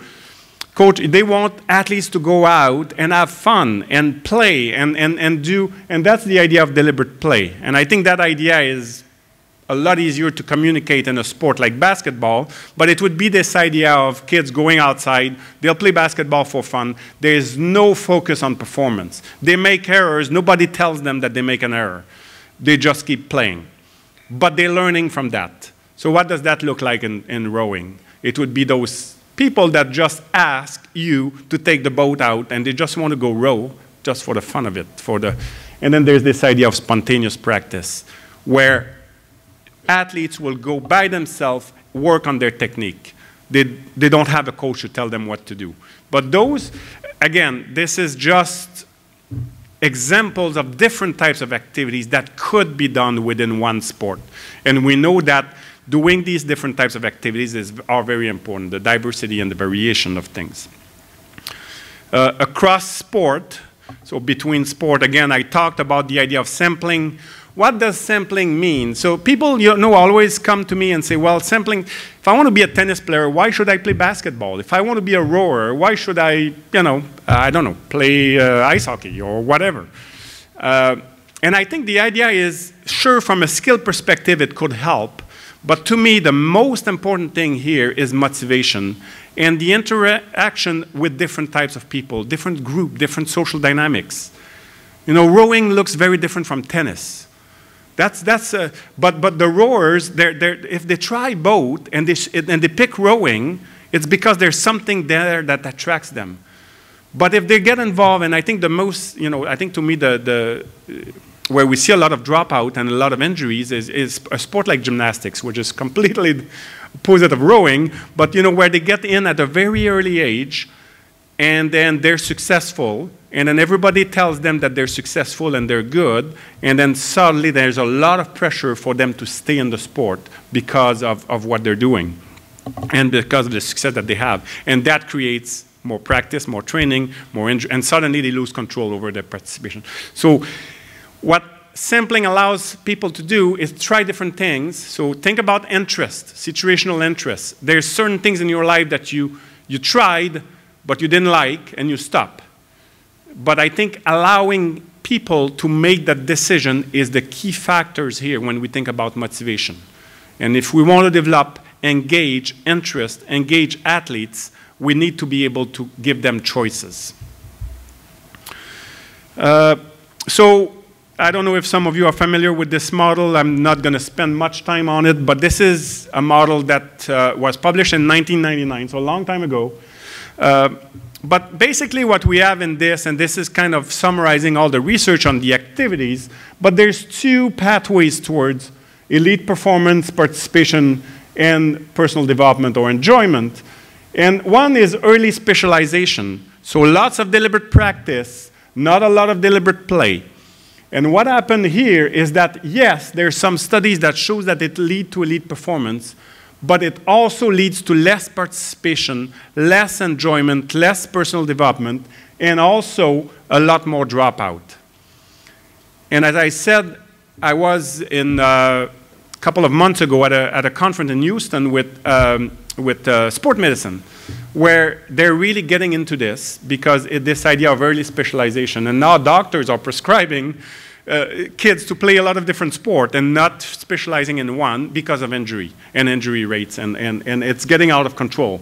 The physicians are doing procedures now on kids that they used to do on adults with 20 years because there's overuse injuries and things like this. So that's the early specialization pathway. An alternative of that would be the sampling years. till about 12, 13, 14. It could vary here the age, and don't get stuck on the age. But the importance of sampling before you specialize, doing different sport, doing some play, having fun in sport, then focusing. So that develop interest, that individual interest, that's important, and it also leads to performance, participation, personal development. So after the sampling years, the nice thing here is that you develop an interest, and you can keep rowing for fun, that's the recreational aspect, or you can try to get to the Olympic by going specializing in investment. And again, the studies would show that this kind of pathway is very healthy and leads to elite performance without sacrificing participation and personal development.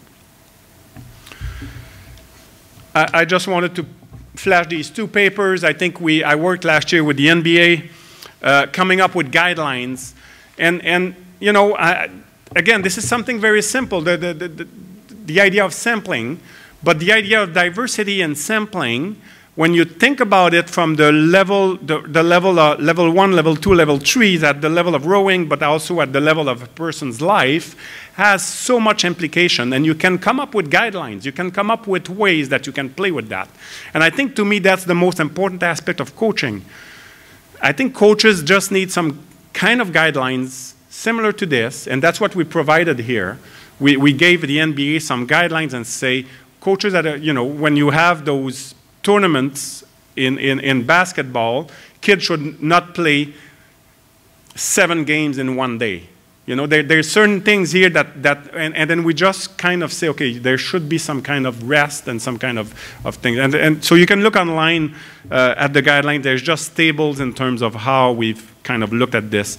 I mentioned a little bit before the work we did, and I'm still quite involved with sport medicine in terms of early specialization and coming up with definition. What is early specialization? So we need to think about intensity, number of sport, but we also need to think about some kind of range and what does it look like. And we don't have very good definition yet.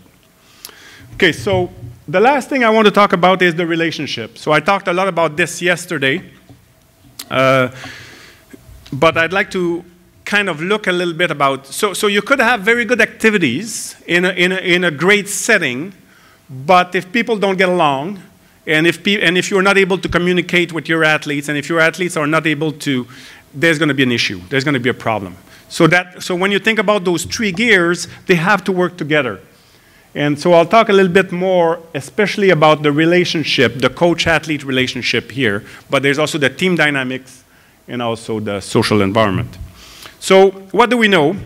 It's probably the area where there's the most research when you think about relationships, social dynamics, and sport.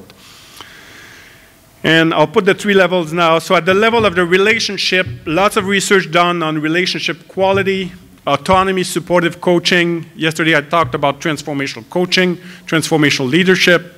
And then you can go on and talk about parental support. You can talk about assistant coaches. So there's tons of relationships. There's many relationships in sport but you know, at a certain level, cannot control everything. So that's at the level of one-on-one. There's a lot of research on team dynamics in terms of cohesion, in terms of motivational climate, social identity. So all these things that happen more at a team level. And then there's less interaction, but a little bit at the organizational structure. So the organizational aspect of sport, the interaction at that level. So peer interactions or kind of organizational variables. So what do we know about this? So again, going from many years of research on social dynamics, what is the main message of these studies? What is the main thing? Well, again, those were a bit difficult to do, but the main point here is that the social dynamics, you know, at the level 1, level 2, and level 3, at the one-on-one and at team dynamics, it should help athletes feel that they are important and what they do is important. That's the key.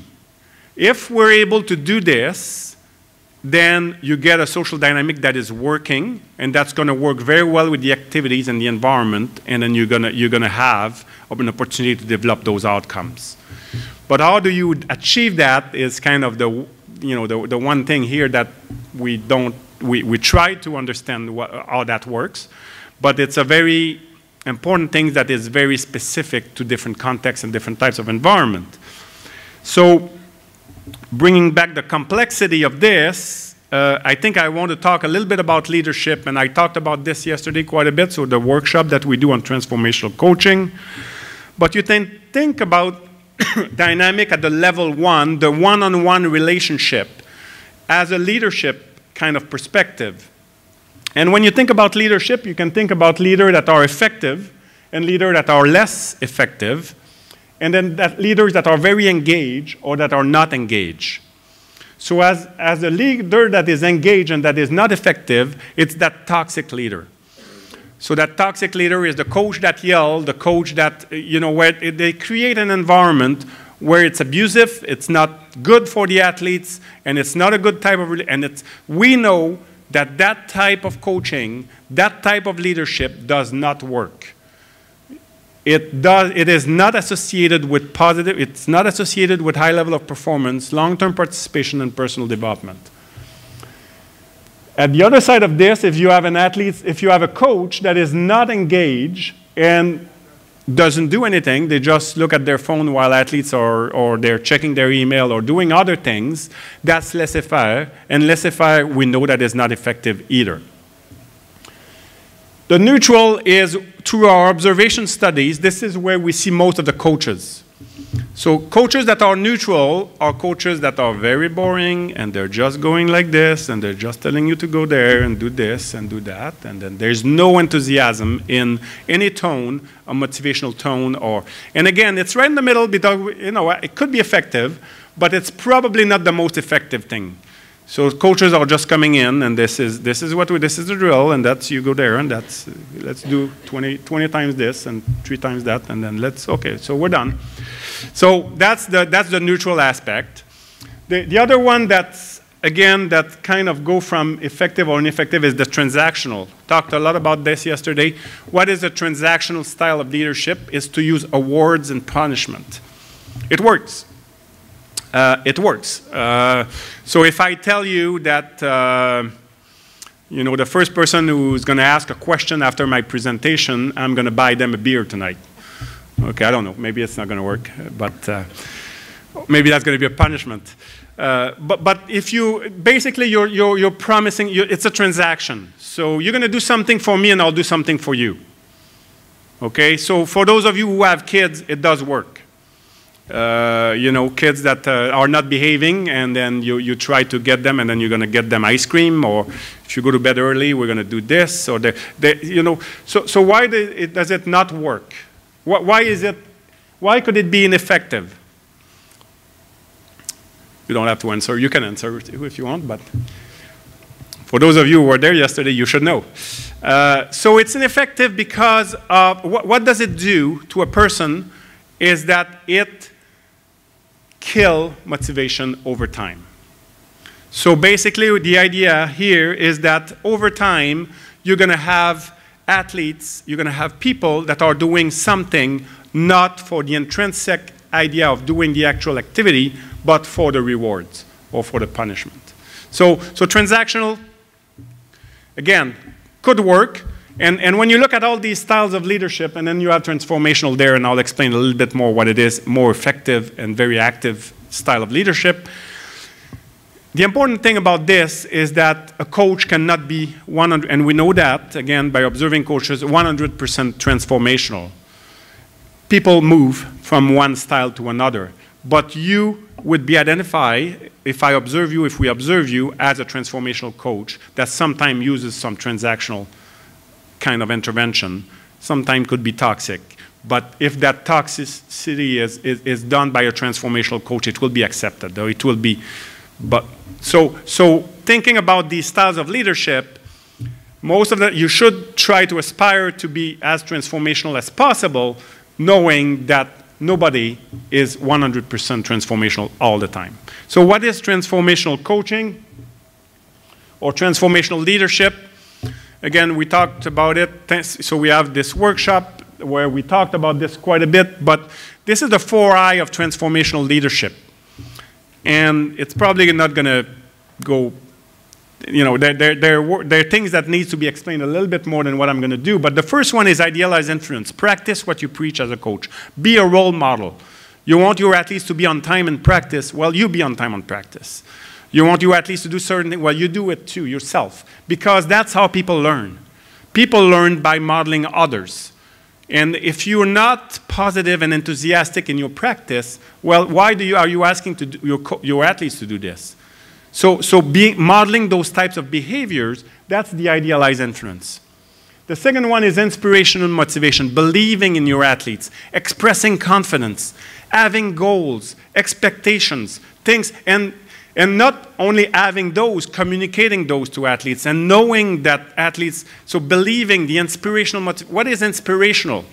You know, what inspire you? You were an athlete at some points. What were some of those things that your coaches did that were inspiring? So expressing, you know, when your coaches give you a tap on the shoulder and say good job, and that was a very nice race. You did very well there, and talk about the. So these kind of things inspire confidence and motivation. The third one is intellectual stimulation, involving athletes in the coaching process.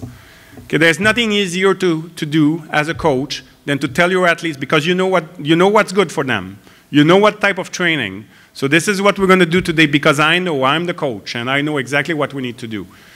Versus involving athletes. Okay, what should we, you know, and I think it's a hard balance, but getting them involved in the training. Why are we doing this today? Why should we doing this?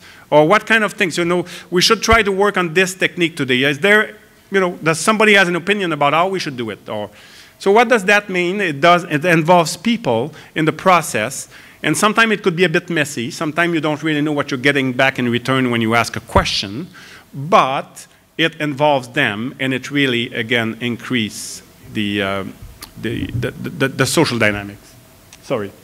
The individualized consideration is the idea of knowing your athletes, knowing them at a personal level.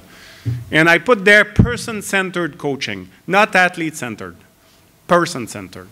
So your athletes are people before they're athletes. They have other things in their life. There's things that they care about. There's other, and what do you do to get to find out about that? What do you do? And you know, you don't want to be creepy here, but you just want to try to understand where are they coming from? What's you know, training is not going well today. Things are not going. What's going on? Well, I have an exam at school, and you know, like this is just trying to find out about these things and relationships and you know, issues that could interfere with training. So knowing athletes at a personal level, getting to know them is a very important aspect. What we did over the last 5 years is we observed coaches, and this is where transformational leadership became a little bit transformational coaching. You have the 4I of transformational leadership here, which is the theory of transformational leadership. And then what we were able to do is try to identify with coaches of a lot of different sport, what does it look like in coaching? What does it look like in sport? And what it does is that you have this series of 11 behaviors. And the workshop yesterday is really trying to work on those behaviors, trying to show those behaviors more often. And if you're able to display those behaviors more often, it has been associated with positive outcome, with higher performance, higher continued participation, and level of commitment and motivation. So you could look at this, but you know, things like showing vulnerability and humility. When's the last time did you apologize when a training didn't go well as a coach? You know, what does that do when you apologize to someone? Well, it creates trust and respect. And so is that what you want to do? Is that the environment that you want to create in coaching, in your environment? So when athletes are making a mistake, they will come, there's more opportunity for them to come back and then say, you know, sorry, I screwed up here. But so those are the types of behaviors. Again, they fit under the 4I. And we have a way of measuring these, and I think that's kind of where we're going. We've been working with a lot of organizations, lots of different sport around the world in terms of how they implement the transformational coaching into their program for their coach education program. So this is really focusing on the interpersonal aspect of coaching. It's not about rowing, it's not about the sport, it's about interactions, and we know that that's important. So we're trying to implement this and measuring these things. Again, those are measurable. Those are skills. You know, there are people in this room that are probably more transformational than others, naturally. But the thing is that you can learn those skills. Just like you learn techniques and you learn intensity of training and volume of training and you learn all these things, you can learn to be a better communicator and to interact with others in a better way and a more effective way. And we can measure, again, this is an observation system. We can go to a practice and we can look at coach-athlete relationship and try to see and tell you at the end of the day, well, you know, you had a lot of toxic behavior here, or you had a lot of neutral behaviors. And then can you, you know, and the thing is that we're not asking coaches to do anything differently in terms of content. It's just the how. It's the how do you interact. You're still going to give instruction, but there's different ways of giving instruction. So, what I want to do, so I'm almost done, got another 5 minutes. What's important to think about when you look at those three gears working together is that, so bringing back to the more complex nature of coaching, which is all these things interacting together. And the three things together, but all the levels, the different levels also. But what's important to realize is to think about, what do I want to focus on? And you're probably going to get out of this room and say, okay, well, you know, maybe I'm going to work more on the environment, and I'm going to think a little bit about changing the environment, or including, I'm going to work on the activity, and I'm going to change a little bit more my training by incorporating a little bit more play, because I think that's important. Or I'm going to work on the relationship. And when you think about, okay, some of you yesterday were in the transformational coaching workshop. So you work on the relationship one-on-one, and by working on this, you know that it will affect team dynamics. And the team dynamics will affect the social environment. And that's going to come back, and it will affect again. And all this, so if you work on the activity and you include more play in your training, it could affect how athletes going to involve in other sports. And then at the end of the day, I could have put a row all over the place, but the thing is that it is complex, and all these things are interacting together, but by intervening in one thing, you will have an effect on within the gear, on the other layers, but across them also. And thinking about activity, what you do, where, and with who, and thinking about these three things together, you can make changes pretty quickly by identifying the right place to intervene, and by doing it in some ways. So that's kind of my grad students did that. I didn't do that. But thinking about rowing and thinking about, you know, a boat like this, thinking about, you think about the setting, you know, that boat is on the water, there's the wind, there's the water, there's the venue, so that's the setting, there's the club, there's the actual place that they row, and that, you know, that's the type of training that they're doing or they may be doing, so that interacts together, and then there's the social dynamics. And all this, again, all works together and lead to some outcomes.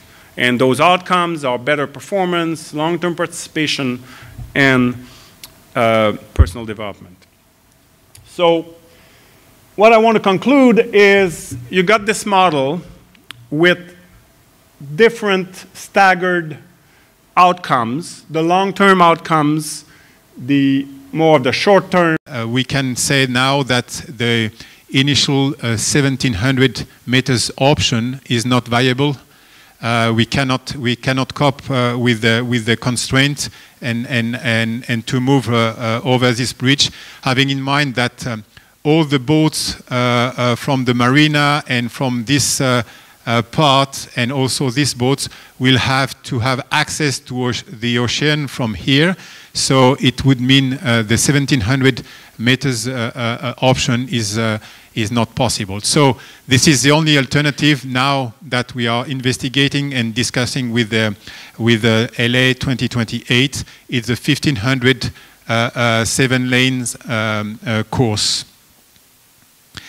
Again, this is part of this discussion that we are having with the IOC to make sure that rowing is not too complicated with a lot of constraints, and if our community at the end made this choice to exceptionally move from 2,000 to 1,500 for that very specific event, I can tell you that the perception from the IOC there will be really positive, in a sense that rowing is flexible enough to adapt and to ensure that we will reduce or help in facing all the challenges the organizing committee are facing. So it's really important if we do believe that for the future of our sport it's important, and we can move to this. Obviously,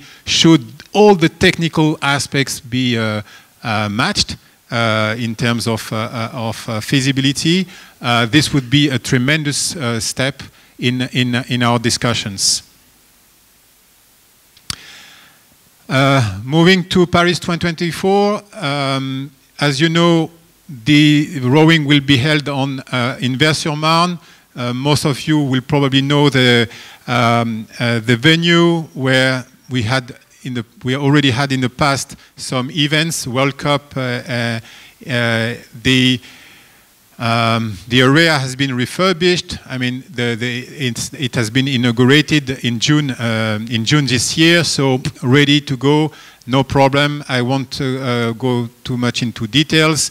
One aspect I would like to share with you is about as you know, there is it's 42 kilometers from the Olympic Village, and the organizing committee has worked with the IOC actually to reduce the cost of the games. Let's say it that way. They have investigated all the aspects, and one of the key aspects is the size of the Olympic Village. And the Olympic Village actually is built on the top on the maximum load, which is on the weekend in the middle of the game. So the capacity is based on what is the maximum requirement, which is only on 2 days or 3 days of the 3 weeks, and this is quite. I mean, this is not efficient, basically, costly speaking. And so the discussion was, how can we avoid this peak and to make the capacity much more, adapted to the average. And one of the answers was to investigate with the sport who are not that close to the village. We know by the past, by experience, it was a case in London, it was a case in Beijing, in Rio. Some teams, for the specific competition, will accommodate their athletes close to the venue. They have, obviously, each athlete has a bed in the Olympic Village, but they don't. He or she will not use it because he or she will be accommodated in a hotel, because the National Olympic Committee will obviously try to give the best condition for these athletes. So, instead of being forced with such kind of situation, they have built a proposal to actually give incentive for the teams to be accommodated near the venue, so that they will, on the other hand, they will save on the capacity of the Olympic Village.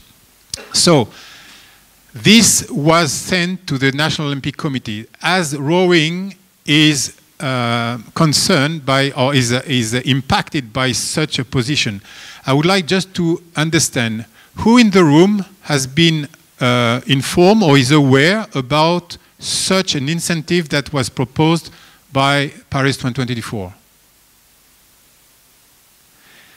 Because it went through the National Olympic Committee. So your National Olympic Committee should have been in contact with you, because it would mean that a MOU had to be signed, so that you can, if it's a case, the team will be accommodated in a hotel near the venue. They will take in charge the accommodation. They will take transportation, and you will get even more VAPPs, which mean vehicle access parking permits. You will get more additional team officials accreditation. They will give some incentives to ensure that some of the teams will be accommodated, not in the Olympic Village during the competition, but near the venue.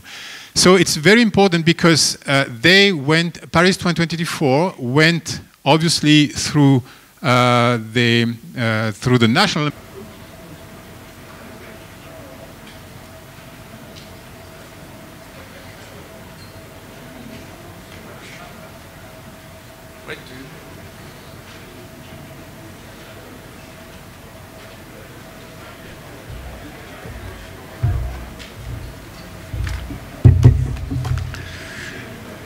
Okay. Hello again. Thank you for having me back on the topic of selection racing. Always an easy one.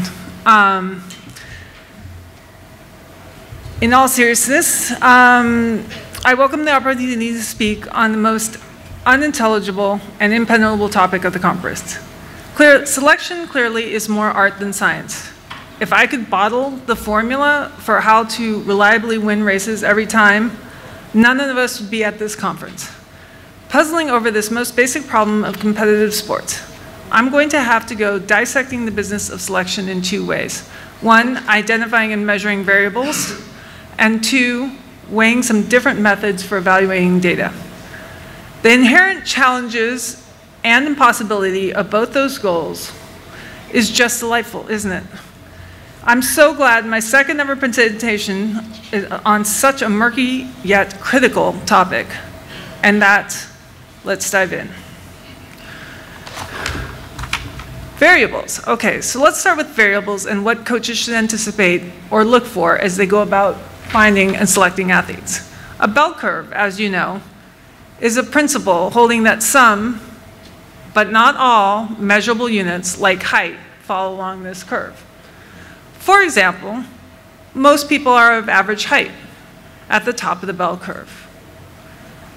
The shorties get shorter and fewer in number on the left, and the genetically gifted and prone to knee injuries getting taller and fewer as the curve moves to the right.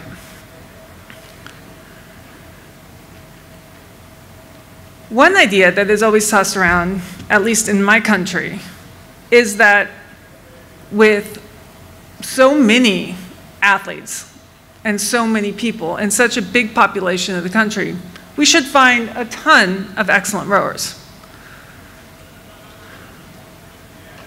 Let's just put that idea to rest first. The People's Republic of China has the largest population of the IOC, countries with around 1.42 billion people. Nauru, the nation with the smallest population in the IOC, or with a population of around 10,000. It's not really relevant, but it's an interesting fact. The US trails a bit with around 330 million. And New Zealand is at roughly 4.8 million. You'll pardon my sloppy math, but that would look something like this. So, we're clearly missing a few variables. And not just GNP, suitable bodies of water, and women's professional basketball reaching the tallest women from our feeder ranks. We know the irrelevant variables. We have a good handle on the obvious variables. So, how to select?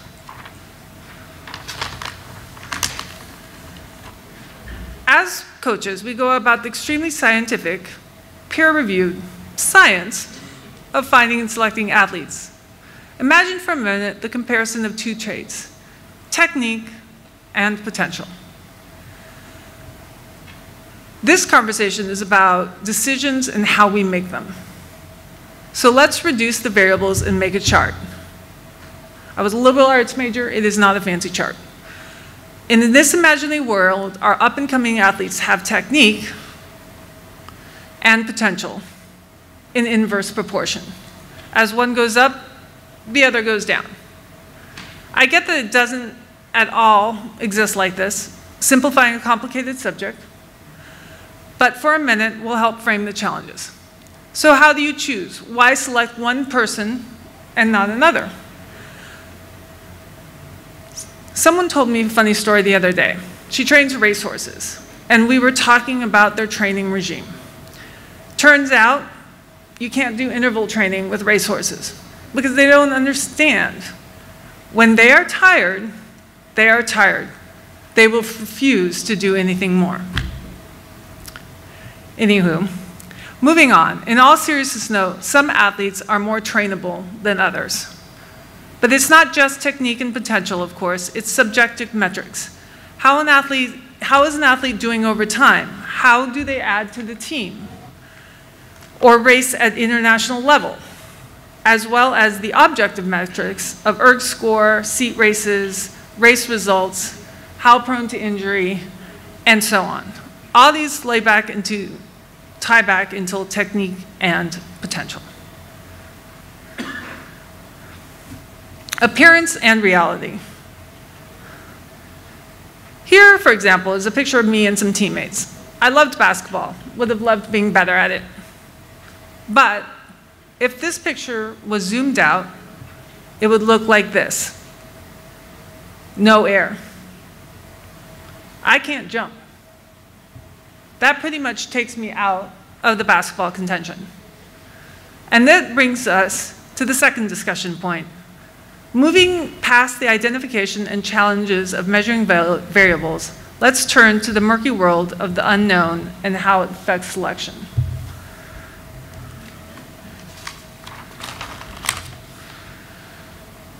So we know selection is a puzzle with many variables that are hard to pin down and harder still to measure accurately.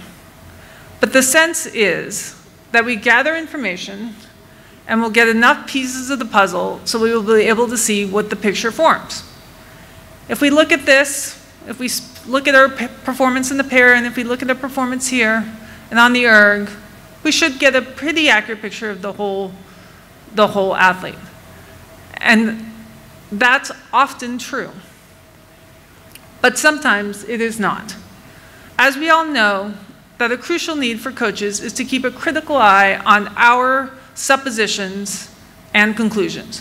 What we think we are looking at could be incorrect.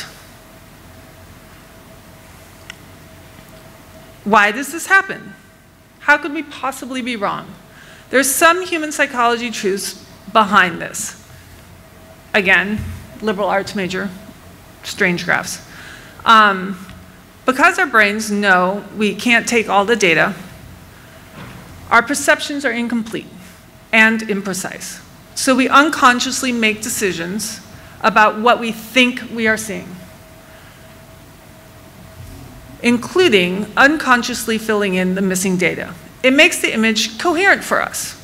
This is sometimes referred to as gestalt.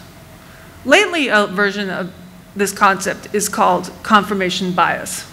We see what we want or expect to see. In any event, these unconscious habits are with us all. We instinctively connect the dots, creating a picture.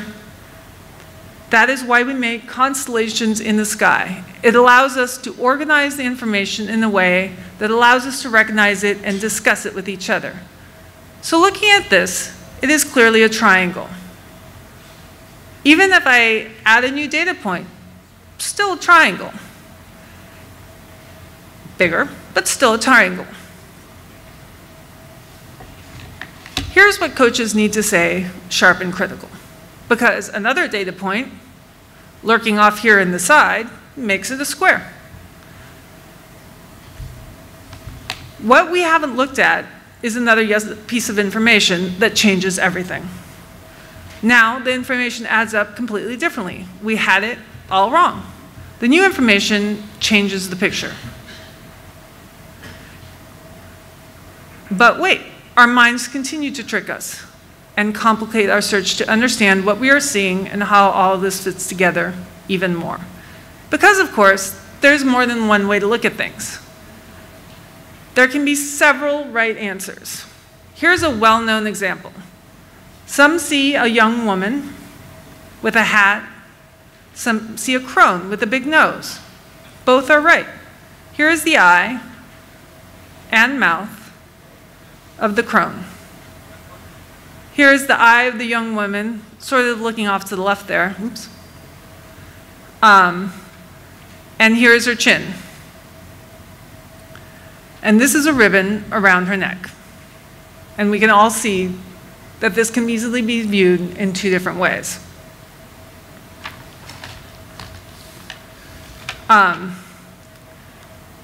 Once we select our boat, it has to go and race. Now that we know how to select a boat, we can talk about racing. There are different purposes for races. Sometimes for a medal, but also sometimes to try out new combinations or to give athletes new to the world stage more experience, and for coaches to see how they handle it. The goal is not always just to win, it is also to learn. The concept holds true as we talk about racing. People can be differently right. Perspectives are different, and it's not a question of right and wrong. Each athlete, coach, and team will have their individual goals, and we all think we're right. Of course. When my nephew was a toddler, he insisted that the rule or restriction should be different for him than his brother.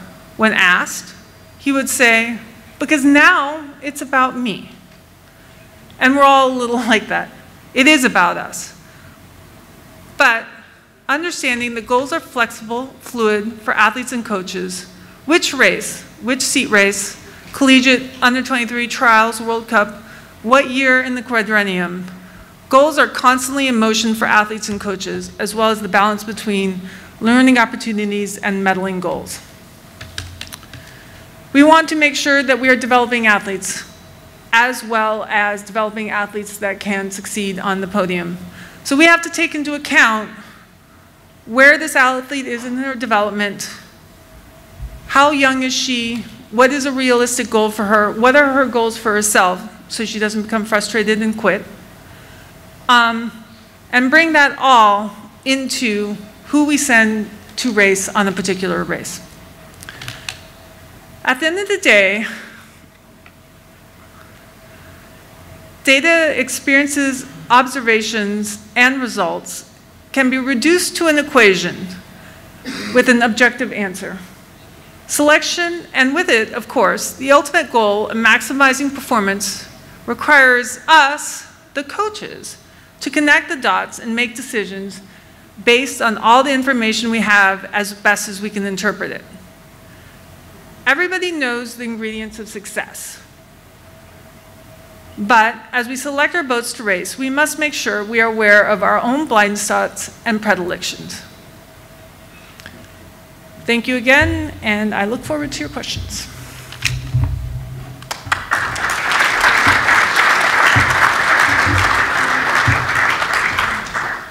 I think that Thomas will do his presentation, and then we both have you on stage together, so we can ask a question later on. Thank you very much.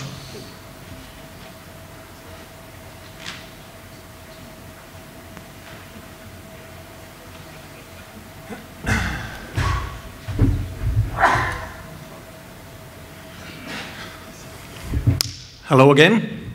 I'll just continue to the slide where I was ending last time.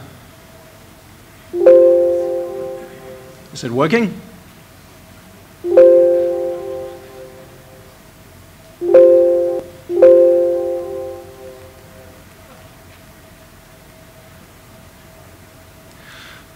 I'm going to tell you about how we select the rowers in Denmark. It has, like our training, it has actually changed quite a lot the last 4 or 5 years. After the Olympics 2012, we changed the system. So in 2013, we got a whole new selection system. Before that, it was the coaches who decide which rower we want to invite in. So I choose from the club I just picked out names and said, come in, and I'll test you and see if I can use you on my team. So that's how it had worked for many, many years. But it was beginning to give us trouble because times are changing, so the clubs were starting complaining, why didn't you not invite my rowers? And when we put rowers off the team and said you are not on the national team, or they want explanations why they were not on the team. So we have to change our system so we were more secure and we could have more details on the rowers. So in 2013, we put up a new system, a procedure. We had made this test regatta in the fall during a weekend. So the rowers are using that in all other countries. We have a weekend where they have to row in scullers or in pairs. And we said that number 1, 2, and 3 were coming into the national team. And like this year, a year before the Olympics, it's only number 1 who will get in. Rowers who are already selected for the Olympics do not need to participate in this test regatta. After the test regatta, the rowers have another opportunity to get into the team. They can do a ergometer test, and we have some times. If they go under that time, they also are selected for the team. Then we have another test, or it's not a test, it's actually me. I have a wild card. If there's a rower I still like, I can see some opportunities, I can invite him or her into the team, even if they not got the first 2 criteria to get in. Then we have some secondary criteria. I'll get into that later. Then we have this, we call it presence principle, that if you are selected to get on the national team, you have to move to Copenhagen, where we have our national team, where we are state. So they have to move where they live in the country. They have to go to Copenhagen so they can participate in the daily training. And then we have also what have the last couple of years has actually become a problem for us, because we have a lot of young and good rowers. They are going to the United States or UK to go on university or college. So actually we have rowers that we are losing, and maybe they will come back after 4 or 5 years. That's a problem for us, because we don't think when they come back that they have developed or not. So we think if we can keep them home at us, we can have developed them more. And so we will actually try to keep them home, but we have to, when they come home in the spring, we have to do new selections. So I'll go on to the next slide. Oh, wrong slide. We have this, I can show this is how we do the selection. We have in October we have the first session, so it's people who have got into the test regatta or the ergometer got in. We gather them in October, and as you can see here, they are expected to participate in daily training when they are in. Then in mid-November, we do the first selection. So we quite quickly look at the rowers and do the first decision to say, no, we don't think you are ready yet to be on the national team. So already there we do the first big cut it down. And then in January, it depends a little year by year where it is, but in January we will do the last cut. So we have already decided which boat we are going to put our energy in. So we cut it down, so if it's a 4, we will cut it down to 5 or 6 people. And then in late March, or it could be, depend on how the regatta plan looked, we can change it a little bit. But in March, we will put the crew together. So they know when they come in, they know when they can be cut off, and they know when the team will be put together. Oh. As you can see here, we have put some words for the club and the rowers, how we define the selection, and it's selection based on best possible objective and professional assessment of the rowers' technical, physical, and mental skills. It's what everybody look at, nothing new. For the physical qualification, this is what we looked at. We have this, how fast can they go on a 2 kilometers test in the machines? That tells us a lot, because power, if you don't have power, you are not rowing fast. So 80% of the rowers who are on the national team around the world, they have a lot of power. So if you want to row fast, you need power. So that's a good way to select people. Do they have power or do they not? Of course, there's the last 20%, they can have exceptional good technique, so they can still move boat without power. Then we looked at their personal PR in the machines, and we also see when they row and when we test them, how often do they get close to that PR? Is it a once in a lifetime they done it and then normally they are far away from it? Or are they actually capable of doing that time on and on again? That tells us a lot about their capability. Then we have a test week, nothing new, we have told you about this before. We have made a little change. Normally we used to have 1 hour test. We cut that away because a lot of rowers were complaining it's too hard. I still loved it anyway. Then we have these VO2 max measurements. I don't use them that much. Actually, I don't care. I just, how fast do I go? And then I don't care if it's about high VO2 or it's because they have a lot of power. But we still look at it. Then we look at the daily results, training results. So we also can see some people have some peak days, and we have people who each day make good results. So that also tells us a lot about their physics. And also training robustness, how hard can they train and for how long can they train hard?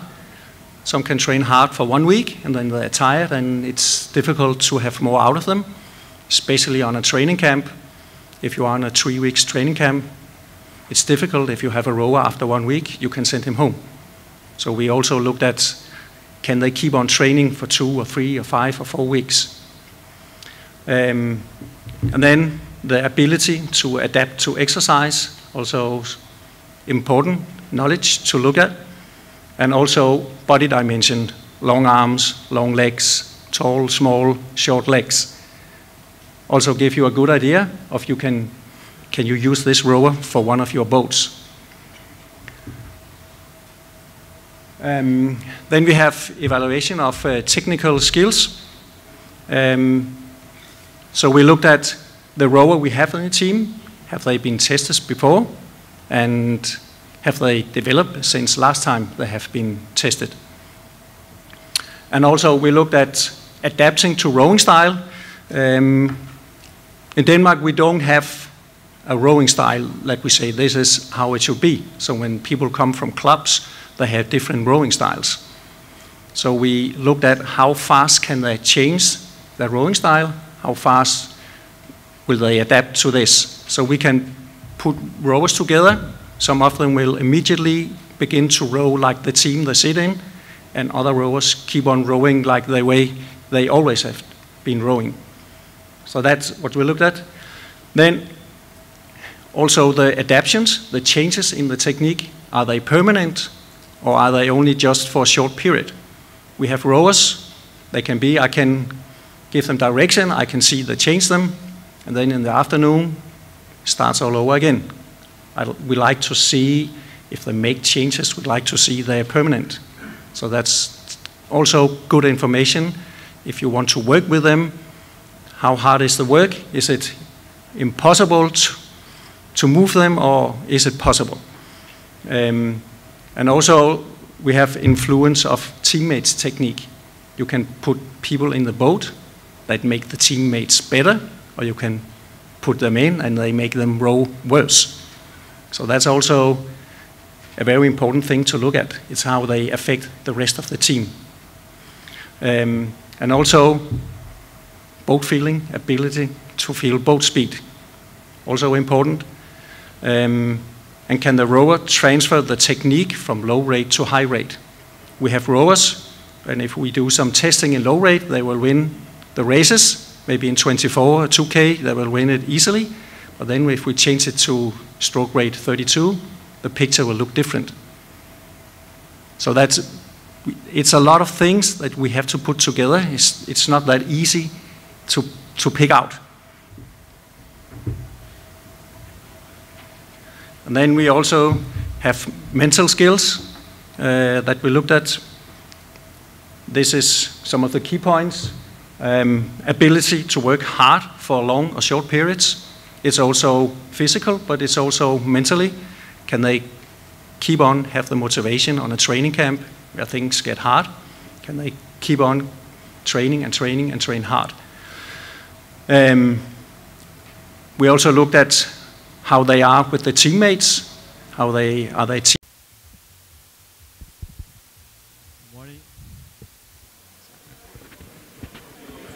Good morning everyone.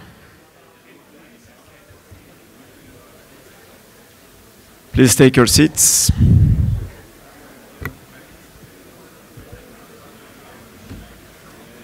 Rosie, the code's there outside. The code's outside there, okay? Okay. Okay, good morning everyone. Our next session, we return on a topic that raised a long discussion last year to speak about the physiological aspects of altitude training. We invite Ida Svendsen, PhD in endurance training and immunity system and physiologist from the Norway Olympic Committee. So please welcome to Ida. Thank you.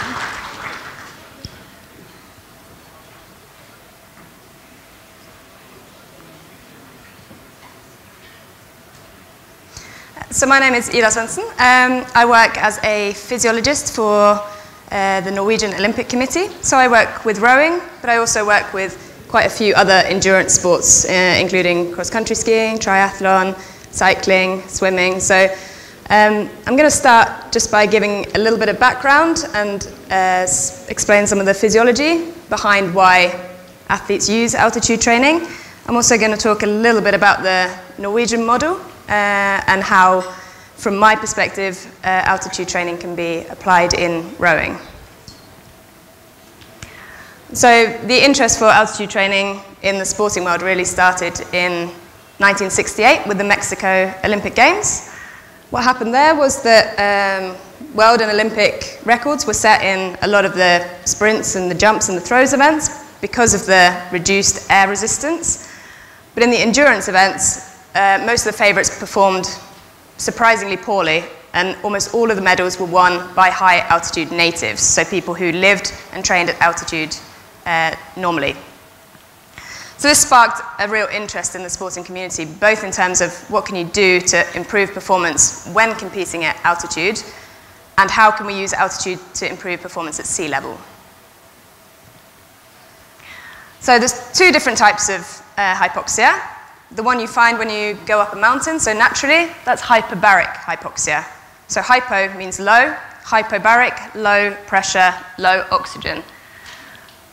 This second type is normobaric hypoxia. So that's where you have a normal air pressure, and this is typically what you find in altitude tents and altitude chambers. Here, you manipulate the air content, so you increase the proportion of nitrogen and you decrease the proportion of oxygen.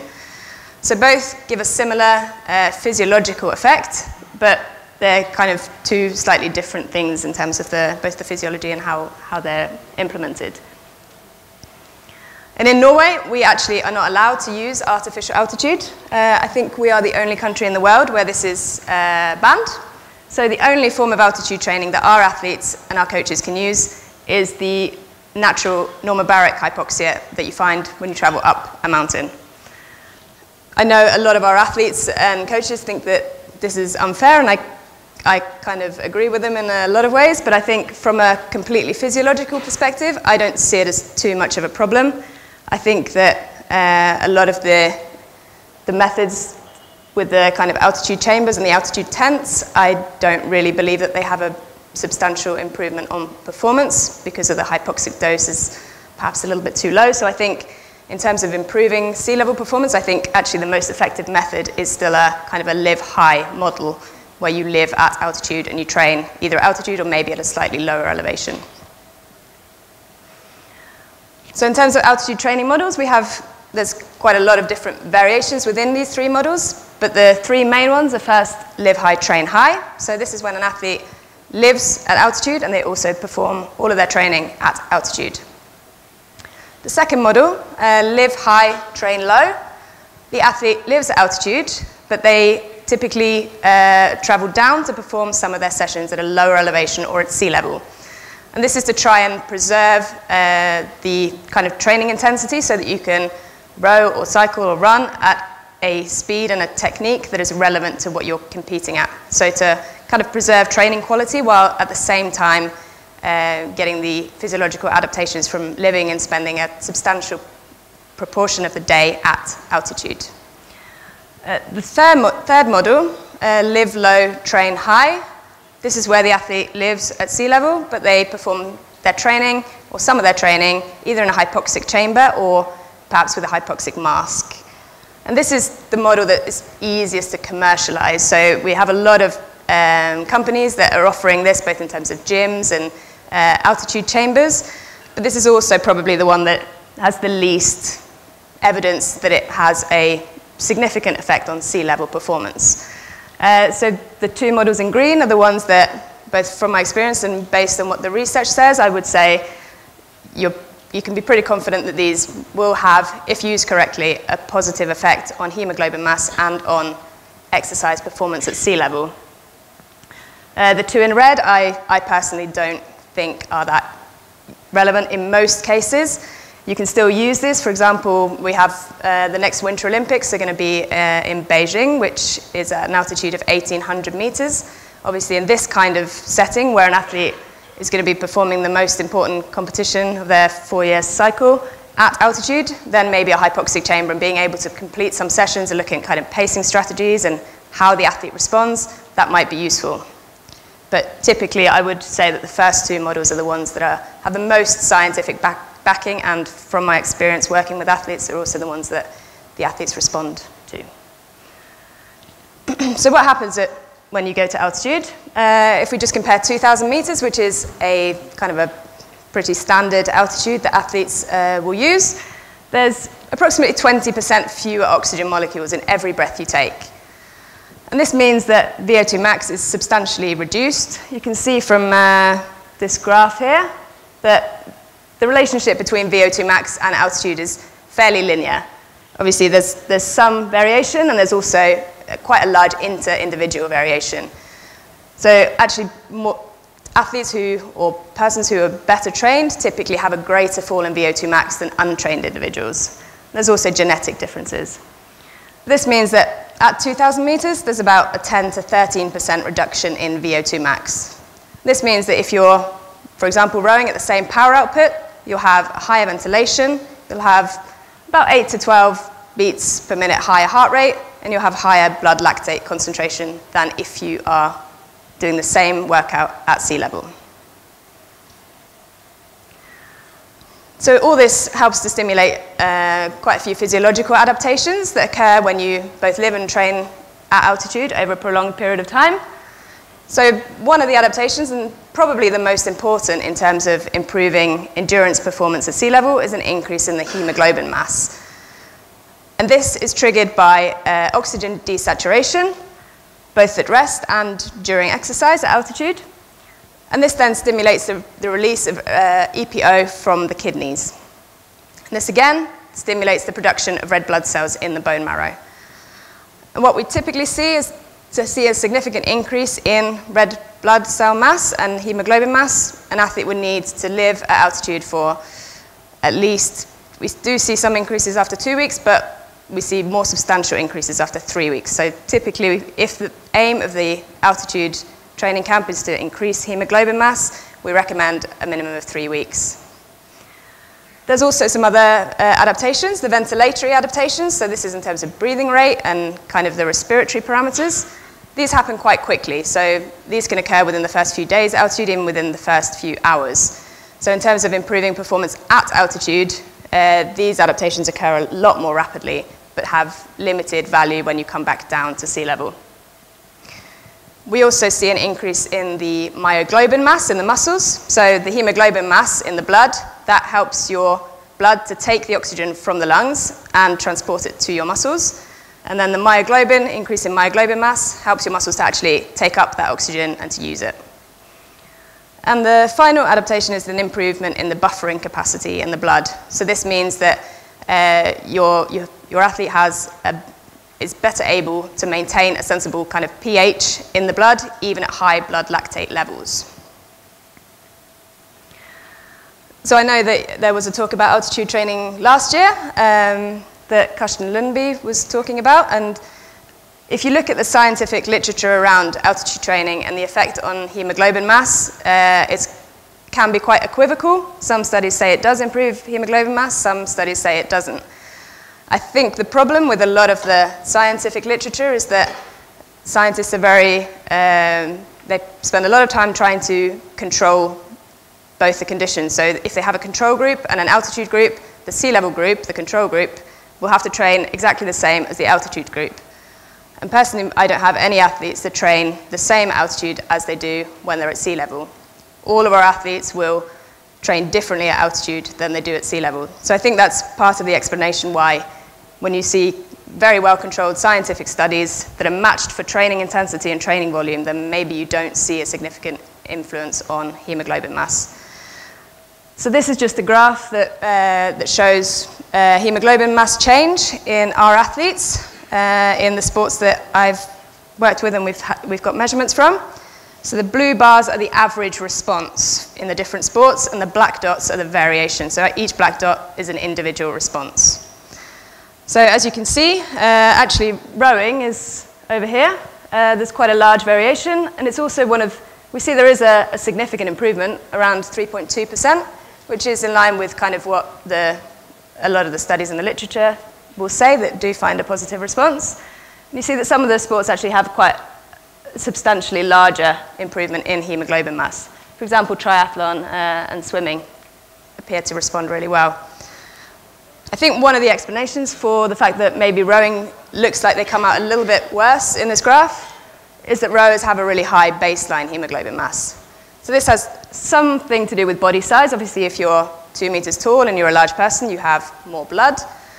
But I think it also has to do with the kind of training you do, and we also see high absolute VO2 max VO2 max values in rowers. And we do know that if you have a high baseline hemoglobin mass, it is more difficult to get an increase at altitude. So if you're already really well developed in this characteristic, if you have an athlete that has a baseline very high hemoglobin mass, they may not respond quite as well at altitude. Whereas if you have an athlete whose hemoglobin mass is lower, they might see a really big response at altitude. So I think there'll be some questions and answers with Johan, and I'm sure he will go a little bit more into detail about how the Norwegians use altitude training, but I'll just go through kind of the model that they've been using the last few years. They typically have 2 to 3 altitude camps, each of about 3 weeks duration. So the first one is in the autumn in Sierra Nevada. It's a live high, kind of train low model. They live at 2,300 meters, and they will do some of their training at 2,300 meters, maybe even some training a little bit higher with hiking and cycling. And then all of the rowing will happen at about 900 meters on the lake. So rowing is probably one of our sports that uses the live high, train low model more than any of our other sports because of the need to actually have the facilities to be able to row on water. And it's not always possible to find a lake at 2,000 meters. Most of our other sports use a live high, train high, or train higher strategy where they do most of their training at the living elevation or even a little bit above. The second camp is a winter camp. This is kind of a general endurance training camp. It's a lot of cross-country skiing, some rowing ergometer, and this is a live high, train high camp. So they both live and train at about 1,900 to 2,000 meters above sea level. And the final one, this is not all of our boats and athletes use this camp, but this is kind of a pre-competition camp, and it's again in Livigno, and live high, train high. They live at 2,000 meters, and they row at the lake that's a little bit lower, but not very low. So this is just an example of hemoglobin mass changes for these training camps in one of our athletes. So what we see, like we said, is that the camps where he has a lower hemoglobin mass, when he goes into the training camp, he actually sees quite a large increase. What we see is that the summer camp, before the World Championships, he actually goes into the training camp with a really high baseline hemoglobin mass, and therefore he doesn't really see much of a response. And likely this is because this athlete has already almost maxed out his potential for hemoglobin mass. I think when he's at about up towards 1,300 grams, he probably has a limited capacity to improve this any further. And that is not to say that this camp here is not useful. There are other physiological adaptations that occur at altitude, and there are also other benefits of training at altitude other than the pure kind of classical physiological ones that you read about in the scientific literature. For example, I find that training at altitude is a really good way of kind of naturally periodizing the training so that you get a block of training that prioritizes aerobic capacity, and maybe what you get when you're at altitude is you get a really good stimulus of the cardiovascular system while maybe resting the muscles a little bit, because you can train at a slightly lower absolute intensity and still get the same adaptation in terms of the cardiovascular system. But it is at least worth kind of thinking about, and this is obviously complicated further when you have a boat with 4 athletes, and maybe you have 2 athletes that typically respond really well and 2 athletes that don't feel they respond as well to altitude. It does complicate things when you're in a team sport where you have more than 1 athlete to kind of think about.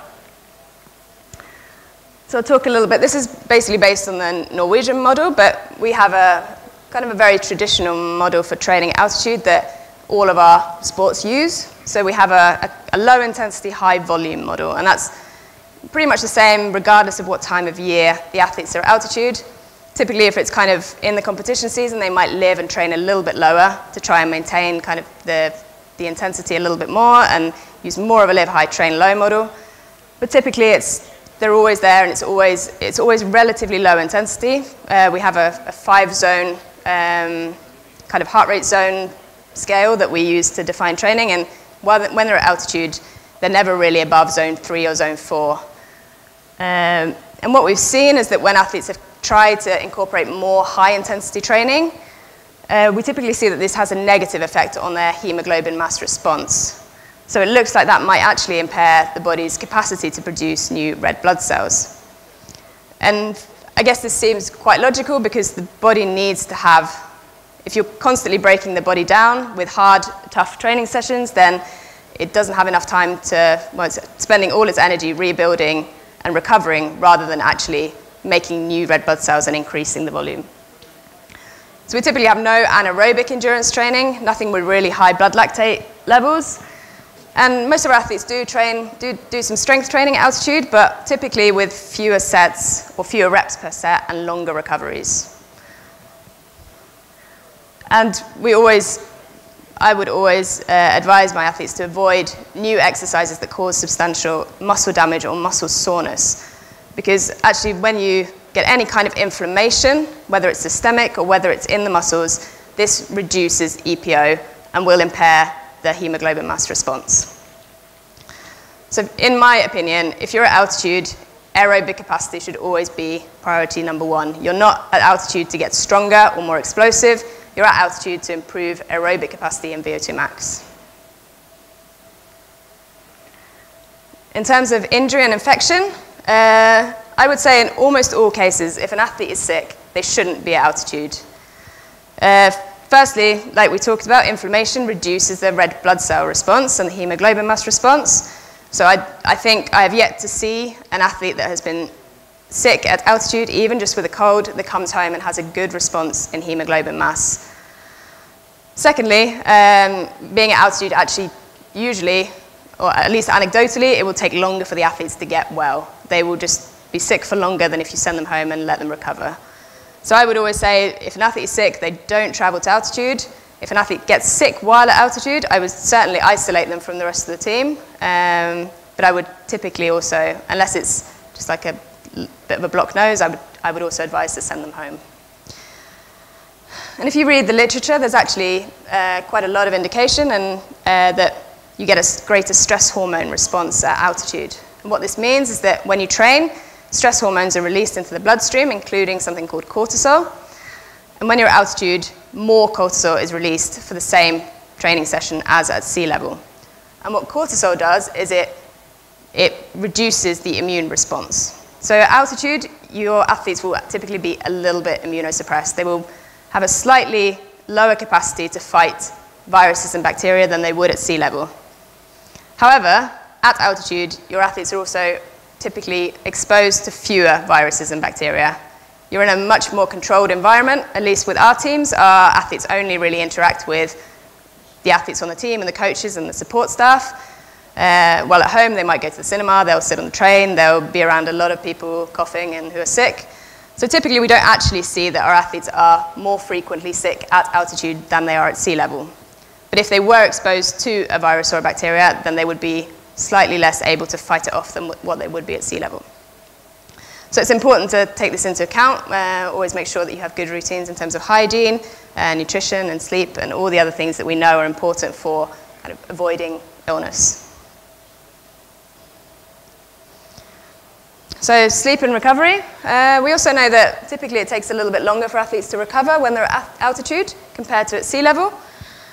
And at the same time, you get reduced sleep quality. This is quite individual, but most athletes will sleep a little bit worse at altitude than they do at home. And this is a mixture of the hypoxia and the fact that maybe they're in a hotel with a slightly uncomfortable bed and uncomfortable pillows, and it's a different place than what they're used to. But we see that this is particularly notable the first week when they're not well acclimatized to the altitude, and if you're at very high elevations. So we've experimented a little bit with having athletes living, particularly in cross-country skiing, we've experimented with having athletes living a lot higher than we would usually have. So they would live at maybe 3,200 meters to try and get kind of an increase in the EPO response and the red blood cell response. And what we see is that the athletes, they don't sleep and they typically get sick. So even though you might get if you manage to get them through it and they stay healthy, then you probably would get a good response. We see that the risk is actually quite high with trying to do something like that. And it's important to, as coaches, to take this into account.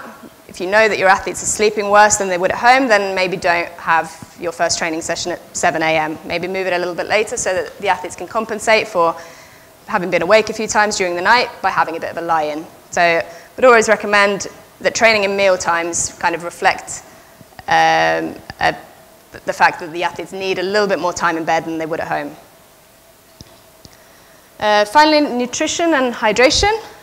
We know that it's important for athletes to be in energy balance when they're at altitude. I know in some sports, in cycling and a few others, that athletes from other nations use altitude as a method to lose weight because your resting metabolism is actually increased at altitude. If the aim of the camp is to get a good improvement in hemoglobin mass and kind of aerobic capacity, I would say that you should not be losing weight while at altitude. We often see that athletes that go down more than maybe 1 or 1.5 kilos, they have a very poor hemoglobin mass response. And this can be challenging for athletes because you have the increase in resting metabolism. You also typically maybe train more, a greater volume at altitude than you do at home, and your appetite is often reduced. So eating enough can actually be quite challenging for a lot of athletes when they're at altitude, particularly if you're a place where the food is a little bit boring and there's not much variation. And it obviously also, in terms of lightweight rowers, this can be a problem. So I think if you're working with lightweight rowers, you should consider the timing of the altitude training camps. I think having an athlete at altitude when they're trying to lose weight is probably not a very good idea, both because they won't get much of a response in hemoglobin, but because you're actually at a very risky part of the season in terms of illness already, and sending them to altitude is only really going to make that worse. Iron status, a really important one. If you don't have enough iron, your body can't make any new red blood cells. So you should always have your athletes check their iron status before they go to altitude, and then long enough in advance that you can actually supplement if they are deficient. So it's no use finding out 1 week into the training camp and getting the answers or the results from a blood test saying that you're iron deficient. At that point, it's kind of too late. So you need to do this 2 to 3 weeks in advance. The final one is hydration. There's increased fluid loss at altitude. There's increased urination, and there's also, because you're breathing more, you're actually losing more fluid via ventilation. And in addition, there's typically really low humidity in the air at altitude, which again causes increased fluid loss. So there's an increased need for hydration at altitude. Being dehydrated, it will both increase the cortisol response, and again, this will increase infection risk at altitude. So this one's an important one in terms of kind of staying healthy. So a quick summary. There's quite a number of different physiological mechanisms that occur at altitude.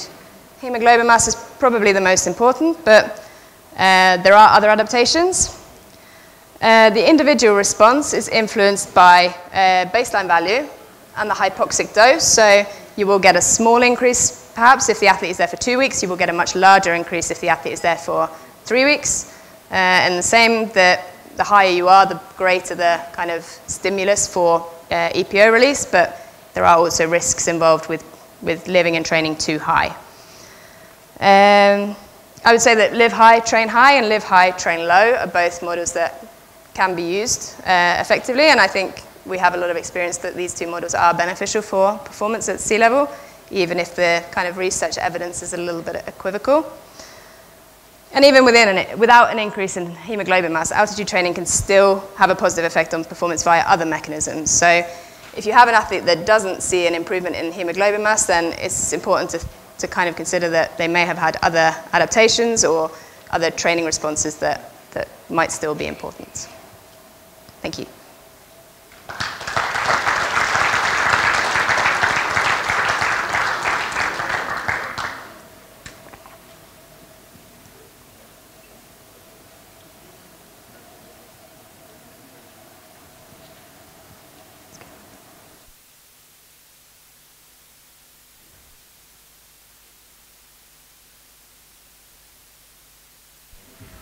Okay, to bring the discussion to the coach view, we invite two very experienced coaches to join Ida for the next panel. Johan Flodin, successful coach from Sweden, and Mr. Jürgen Groblen from Sweden, and now the head coach from Norway. And Jürgen Groblen, who over the last decades has masterminded the British rowing and have a book on Amazon, so you can find everything. Yeah, thank you very much. And thank you very much for your presentation. I think I might come around the other side, so I'm not quite near the... I'm not behind the podium. Okay, so we've heard a little bit about, Johan, how you use altitude training. So can you just take us through a little bit more detail in terms of you mentioned the timings, but can you just talk about sort of when in the season you go? Is it right at the beginning of the autumn season? Is it a bit later? How long do you stay up there? And so let's start with that, and then we can talk about the type of training you do up there. Please. Okay. Thank you. Thank you. We start our altitude year with actually a common camp together with triathlon, swimming, and cycling. And some race walkers up in Sierra Nevada, and usually we do that somewhere October, November, a little bit different from each year, and then we have a cross-country ski camp in Livigno in the middle of January to the beginning of February, and then we send up the crews that has highest belief on altitude training to Livigno again, and prior to the World Championships. And we have the idea that we're coming down 24 days before the most important race of the championship. Okay, so when you say 24 days, you mean the final? Usually, for Olaf, it has been the final. But in this year, he's in the quad, and we think that the road to final is not that easy as it was in 2004. So I think that this year we will actually aiming for the beginning of the regatta, 24th of July. Okay. And we're staying for somewhere between 18 and 21 days at each time. Okay, thank you. And how many years have you been using altitude training for? I used it when I was coaching Frida before, so I think I've been using altitude training for about 10 years. And that then, in the beginning, actually, we could hang on to the Norwegian team. So Olaf has used altitude training, I think, since, and Norway has used it for 40 years, I think, especially on ski camps. And they were in St. Moritz before, so it's a long tradition with using altitude training, and Olaf has done it. He needs to do it. He's one of the great responders as well. Okay, thank you. Jürgen, so I'll start with how many years have you been taking rowers up to altitude? Okay, and that would say something about my age, if you ask me. I know with high altitude I've been involved as a student in preparation of the '68 Olympics in Mexico. So in that time, I think, yeah, we experiment, okay, how can we adapt to high altitude as a student? We have been running around with normal masks and putting a tube on to have, you know, less oxygen. That was very demanding on the body, very strong. But then I think since I'm a coach, that was started in 1970, I'm going to high altitude. I think I've been more than 100 camps, excludes time we spent also an experiment with a chamber. So I think as a, yeah, normally all my life as a coach I've been to high altitude. Okay, so Johan explained how and when he uses altitude training. So how do you use it with your athletes? I think we have more or less a similar model. We go 3 times in high altitude. We go in November, December, depends on our regatta calendar in Britain, especially with the foreset. So we're adapting a little bit to that. Then we go again in January. Both camps are cross camps, so it's not rowing, because you can't row in the winter somewhere. And then we have in the final preparation before the World Championships, Olympic Games, similar high altitude camp. We prefer, or we have always sleep high, train high. So I think we've been always in combination with a venue where we train. We tried different things, or we tried in the past, but I think there was always maybe the most efficient model, I think. Okay, and typically are you up at altitude about 3 weeks as well each time? I think we start, yeah, in the old days we started with 3 weeks. Of course, then there's a financial thing as well. So we've been down to 16 days. And I think doing that more often, or now 3 times, my experience was yeah, managed my expectation on all the physiology effects as we just have seen from the Norwegians. And I know that on occasions the two of you have crossed or been at Sierra Nevada at the same time. And Johan, you're living high, training low. And Jürgen, you're training high, living high. So can you just describe what sort of training that you would typically do in that period? For us, it's also a kind of a general camp, but we also choose to row at least 6 mornings every week. So we're going down for 3 or 4 hours, 2,000 meter, and how I usually do a big volume of long, slow distance. We can do 30 kilometers on the lake in the morning, and then in the afternoon we can have a weight session or a cross-training session with cycling and running and walking in the mountains or weight training. So that's a choice that we have done, because it also comes in a period when it starts to get really hard to row in Norway, so we want to keep, it's important to us to keep that quality. Yeah, I think, especially in Sierra Nevada, yeah, there's a chance to row, but I think with a big team like we are, it's a lot more difficult, big logistics, getting all the boats up there, get them boating, and so far we prefer to use the ergos in where we're living. We do weight training, do other activities like, yeah, playing football or things like that, so be more athletic. Okay, and I think for both of you, how do you prepare your athletes before you actually go up to altitude? So do you have anything that you do in the weeks, days leading into an altitude camp, or do you just go up there and you're there? For us, we usually start up, when we know that we're going to an altitude camp, we start to work more intense with IDA.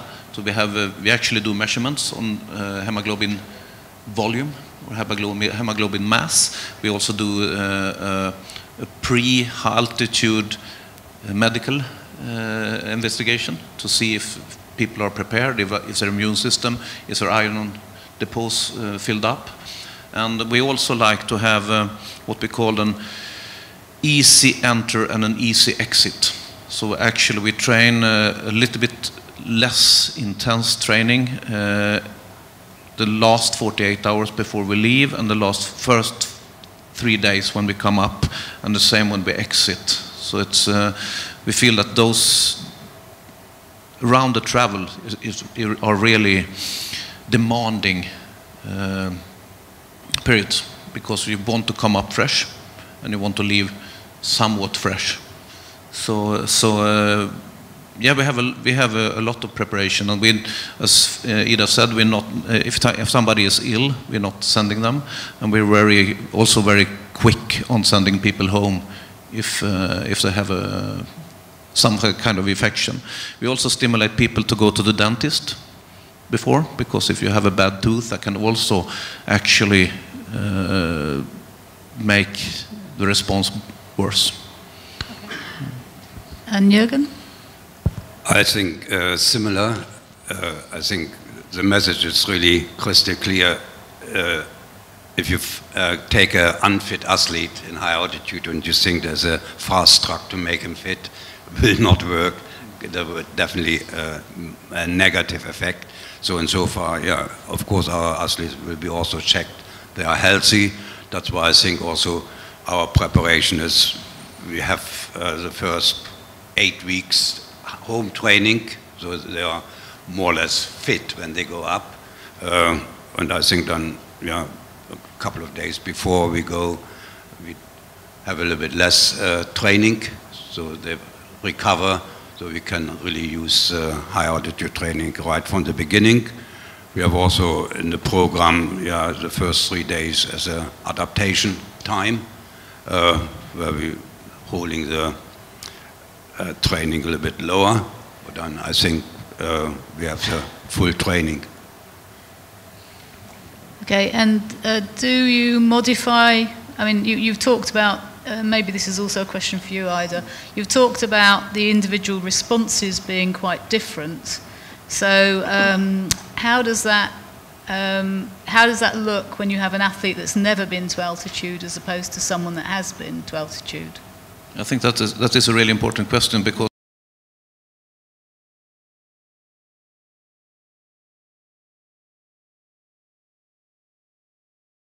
elite athletes. And most of you are here today. I know some of you are doing development coaching at a local level, but some of you are doing elite development and elite coaching. Elite athletes are amongst the most vulnerable to harassment and abuse, which is an amazing fact, true. Children are more vulnerable than adults, particularly girl children. That would be inside and outside of sport. Para-athletes are more vulnerable than non-para-athletes because of a number of issues associated with getting them to practice, how they handle practice, what equipment they need, what extra supports they may need, medical help, and so on. So it's more complex for them, and there are more vulnerabilities associated with that. Athletes who are lesbian, gay, bisexual, or trans, so LGBT athletes, they're extra vulnerable as well, and there's some studies that support what that looks like. I'm going to skip the Indigenous for the moment. And then the last line there is any athletes who come to you, or any participants in sport actually, who come to you who have extra vulnerabilities, who come because they're economically disadvantaged, or they come speaking a language differently than the one you're coaching in, or who come to you from a remote place in your country and are not used to kind of urban environments and big clubs and things like that. Those are all vulnerabilities that athletes port with them. Why this slide is so important is not only to acknowledge these differences and to help those athletes feel safe and welcome in the sport, but also there are cross vulnerabilities. So if you have a para-athlete who's female and who's at the elite level, you have a whack of vulnerabilities there. So that athlete is going to need a lot of your care and attention to make sure that they are safe and have a good chance to perform. So that's our responsibility. The uniqueness of sport, I'll just highlight a couple. Oh, by the way, these are all up on the FISA website. So if you go out to the FISA website, look at safeguarding, you'll find these slides. Thank you to Lucy Trochet who put that up. Lucy, she was here a minute ago. There she is. Okay, just a couple of things here that's about sport and uniqueness. I have to keep turning around because I can't quite see that. I'm a woman of a certain age. Our progress through sport is based on achievement. And you've heard lots of discussion about how that achievement is measured. The intense involvement of a coach in an athlete's life is unique to sport. So when I talked about we have abuse and harassment outside and inside of sport, these are the unique parts inside of sport where we need to pay attention. The coach's authority is largely unquestioned. Particularly the higher level coaches, and particularly the coaches who are award-winning, they escape any scrutiny in terms of any of their unusual behaviors or their below the radar behaviors that are negative. We don't tend to pay attention to them and we don't ask. So I'm really thrilled with the discussion about coaching teams and coaching teams meeting and so on, because that's one of the best ways of having scrutiny on all coaches. I'll just go to the I think the middle one there, persons in positions of authority. We have a lot of peer-to-peer relationships, but we also have in sport a lot of those in authority over others in sport. These people in positions of authority have power over the others, or there may be a relationship of trust, and that trust should not obviously be broken. Where you have relationships like that, you cannot have consensual sex. You cannot consent when one has power over. So in my country, those kind of relationships are not lawful because the consent is a coerced consent. In your countries, you may have different rules and regulations, but it's worth thinking about the position of authority over someone else and what that means in terms of any kind of relationships and behaviors and so on. Okay, sport is unique. Now, some of the definitions you'll see, I'm not going to spend a lot of time here. You'll see the word violence, and we use the UN definition of violence and all its forms. It comes from the Conventions of the Rights of the Child. We use gender-based violence, and that is violence based on one's gender or the perception that others have of your gender. We know that in the harassment and abuse literature, the violence literature, more females are victims of this than males. That's not to say that males don't, if they are in the sphere of victims, that they aren't equally damaged. Of course they are, but more females than males. So gender-based violence also has a gendered lens that we must use. And the whole notion of unwelcome or unwanted attention. So if an athlete is telling you that they don't want you touching them on the back end, stop. You shouldn't be doing that anyway. you should probably be asking their permission to touch them in any case. Is it okay if I correct your knee position here on the slide, right, when they're on the erg or something like that? But touching is a really important part. The athlete may not want the kind of attention another person is giving them in terms of a potential relationship. They may not want that. And if they don't want it, it should stop. Okay? Unwanted behavior. And you'll see these other terms as well: safeguarding, child protection, abuse, harm. I've put this up. It's very complex, but I'm going to walk through it, and I'm going to do it without a mic, okay? So on this side is the cultural context. So this is all of the power differentials in sport. So we have differentials based on sex. We have differential power based on age. Those who are older have more power than those who are younger. We have power differential based on ethnicity. You have a dominant ethnicity in an area, and then there are marginal ethnicities. So we have all these power differentials that go on. As soon as you have difference, you have power differentials.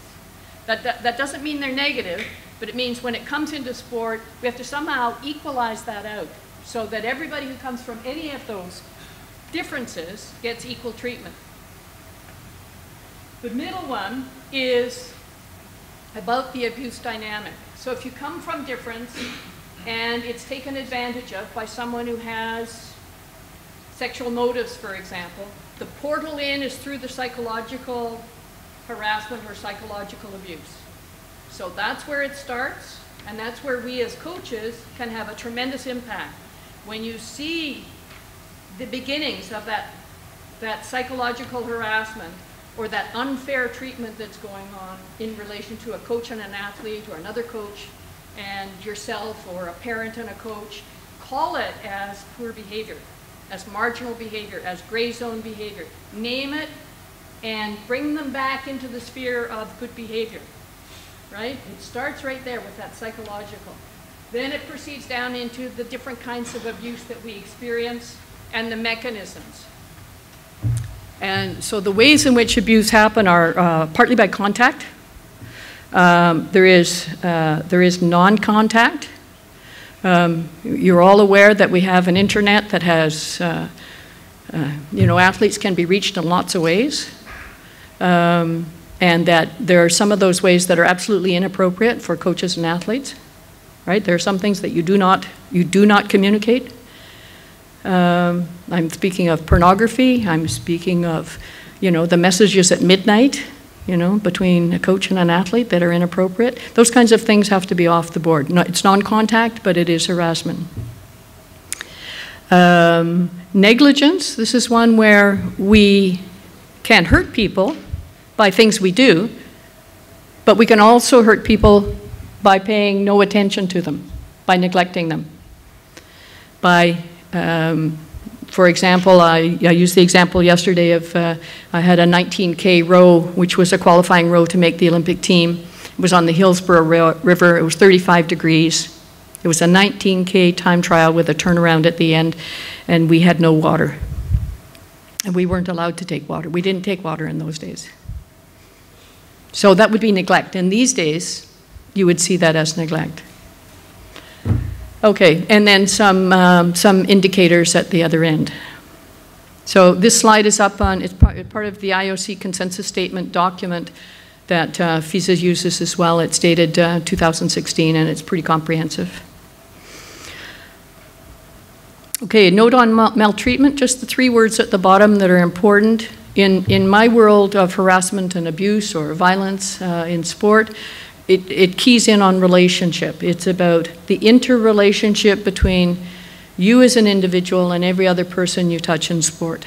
And when those relationships are good, which they are 99% of the time, we have wonderful experiences in sport. But when that relationship showers, for whatever reason, that's when we have the problems. All right, but it is all about relationships. So I'm very encouraged by the discussions this morning about how you build relationships with colleagues and with athletes, and there was some mention of parents. I think those are very, very positive. The second is, when something does go wrong, it is an integrity failure. So you have a code of ethics. FISA has a code of ethics. You may not yet have a code of ethics in your country. Some of you do, some of you don't. Those codes of ethics are really important for setting the bar for what is considered as appropriate behavior and what we are all measured against. Okay? And to fail is an integrity failure, not only of the individual, but of the sport. And the third one there is the intent of the person is irrelevant. So it doesn't matter whether you intend to harm or your behavior does harm them, even though you didn't intend it. You meant it as a joke or you were insensitive or something. Harm is harm. So it's, your intent is irrelevant on whether there is an issue. Okay, so I'm going to go right to what do the facts look like. So these are the parts that make us sit up. The first one is one from the Canadian study that was done in 1996. You may say, well, that's old and it's Canadian. The study has been replicated in a number of countries around the world.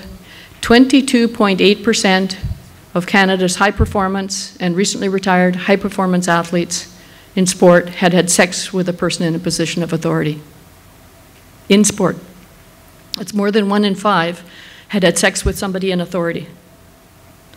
And many of them in those days thought that that was okay and that was appropriate. Now we would go, that's a terrible number. And it is. And the number is still there. We're still looking at studies where that number comes out. 2 to 8% of children are sexually abused in sport. So when I said rowing recruits a little later, we're probably a little bit okay on that one. Children being anyone under 18.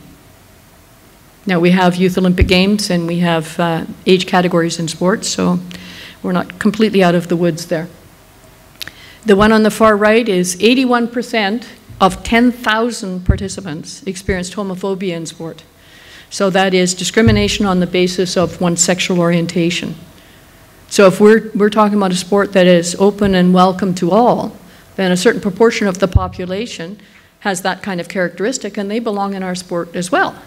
So how do we account for that kind of number? So we have to be a little bit open to that. Remember I talked about psychological abuse as being the portal in? The recent work by Kerr has shown that 65 to 85% of high performance athletes, again this one is a Canadian study, 65 to 85% have experienced psychologically abusive coaching practices.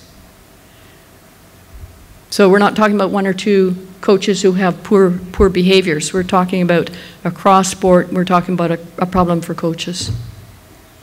And the final one, because there's so little literature, just points out that persons with disabilities are 4 times more vulnerable than those without disabilities. So in para-rowing, we have a lot of work. I'm also mindful that we have a whole area of sport called Special Olympics that, to my knowledge, has no research on this.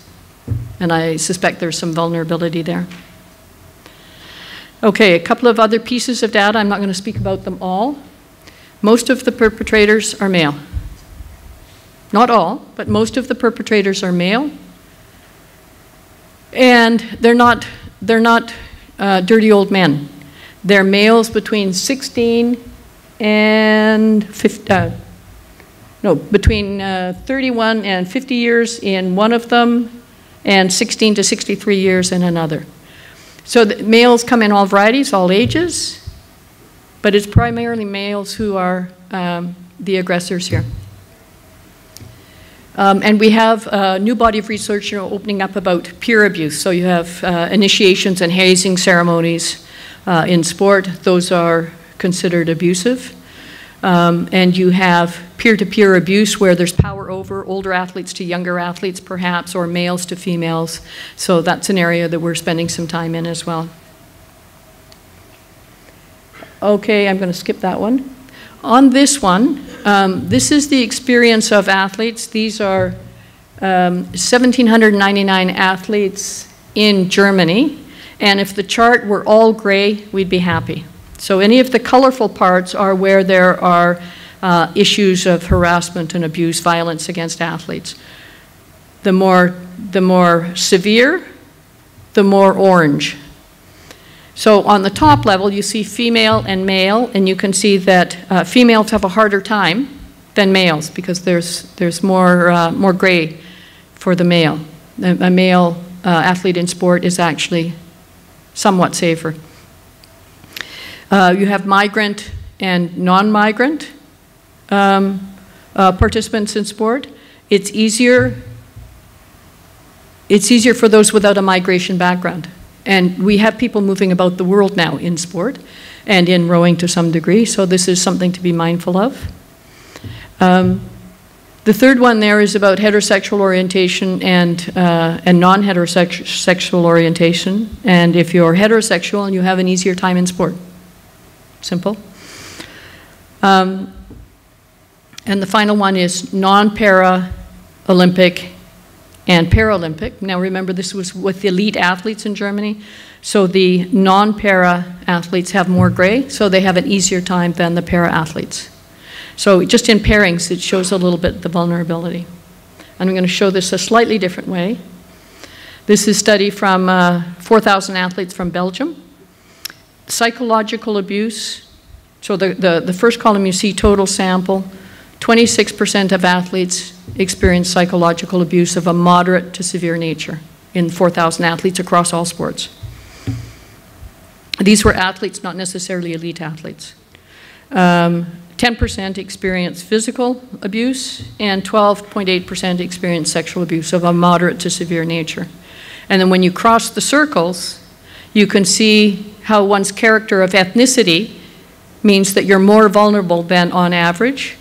LGBT are more vulnerable than average. Elite athletes, these are your straightforward elite athletes who many of you work with.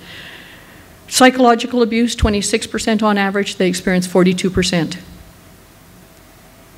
That's 2 out of every 5 of our athletes at the elite level experience some sort of psychological abuse that's moderate to severe. And we're coaching them. We should be coaching them with this in mind, that we're trying to ameliorate things, that maybe we're not causing it perhaps, but it certainly is in our sphere of influence to ameliorate. Physical abuse.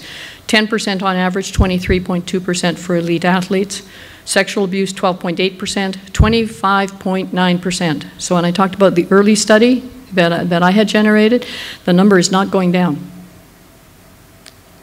That's 1 in 4. My study had about 1 in 5. This one has 1 in 4. And you can see with para athletes on the side, the numbers are even greater. So this is a really instructive slide for how we make sport open and welcoming for all. Okay, I'm going to skip that. I should talk about this. Yeah, I should talk about this. This is the stage of imminent achievement. When you go up the slide, it has novice, competitive, elite development, and elite. Now, many of you are working with elite development and elite. So that's called sport age. A novice has a similar experience whether they're 18 or 27 when they come into the sport of rowing. They're both novice and they both feel the uncertainties. At the elite development and elite, we can see where they're going. Along the bottom is chronological age. And so the peak risk of sexual abuse is that silo there when puberty, as part of chronological age, when puberty hits and it crosses with elite development and the elite athlete. So elite development is when the athletes have an awful lot to lose. They're on the path to success.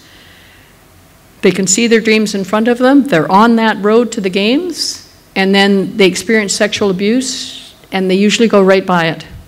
It's called, I call it a choice of one. They make the only choice that's available, which is they have to stay on the path, or they have to give up their Olympic dream. So this slide is quite instructive when we talk about rowing and what is the age at which we recruit athletes, and what are they bringing in with them in terms of their vulnerabilities, and what should we be mindful of when we're coaching. So, and that slide usually resonates quite well. Okay, recent or historic abuse. We have a number of athletes, former athletes, who are now talking about their stories. And I just want to say that those stories are important to listen to. They tell us about the lifelong impact of abuse. But they also tell us that when these cases come forward, or these complaints come forward late, sometimes they come forward because the abuser or the abusers are still at work. So those people who are disclosing late are actually doing our sport a great service by talking about it now and helping us to prevent continuing abuse. Where are we now? We have huge gaps in the research still. We have global gaps. We know a lot about some parts of Africa, a lot about Europe, a little bit about Asia, a lot about Australia. We know absolutely nothing about New Zealand, which astounds me. We know a lot about the US and Canada, but almost nothing about South America. So we have gaps around the world in terms of the research that need to be filled in. We have international leadership emerging, and I give a shout out actually to the International Equestrian Federation, International Tennis, International Ski, and to FISA. And now FIFA is coming off the block as well. So there are some big international federations who are doing some really good work here. And it's the ability to work across sports actually that's making that work. And we have projects and programs. So there are lots of things out there that help us know what to do. FISA is not alone in trying to solve this problem. There are lots of people outside of sport, lots of people inside of sport who have resources to give us. The IOC has done quite a lot of work, so there's lots of resource there. And I point you to the IOC toolkit, which is really instrumental. The UN, and particularly UNICEF, has been front and center in some of this work. And there are a number of other organizations that are really active in the area. Some of them doing research, some of them doing programs. One particular one it's called the Erasmus Project, is talking about the voice of athletes and bringing the voice of those athletes with experience to the table. So partly to keep them alive and partly to help bring their influence back into sport. And finally, in summary, if you need research, there are those who are available to do it. There are a few resources, but there are a lot of people who know how to do research and are willing to help you. There are organizations who have some data, most do not, and as I said, most in rowing, we have virtually no data that points specifically to our sport and things we could be doing. We have a need for proactive and preventative work, and that's partly why I'm thrilled to be here, is that this is proactive and preventative work. By being aware of this issue and a FISA's commitment to this, we hopefully will teach you more and more and empower you to do better and better work at what you do, you as coaches, but you as instrumental in training other coaches, and you as instrumental in making FISA work as a good and healthy organization for athletes. So I will stop there. Thanks very much.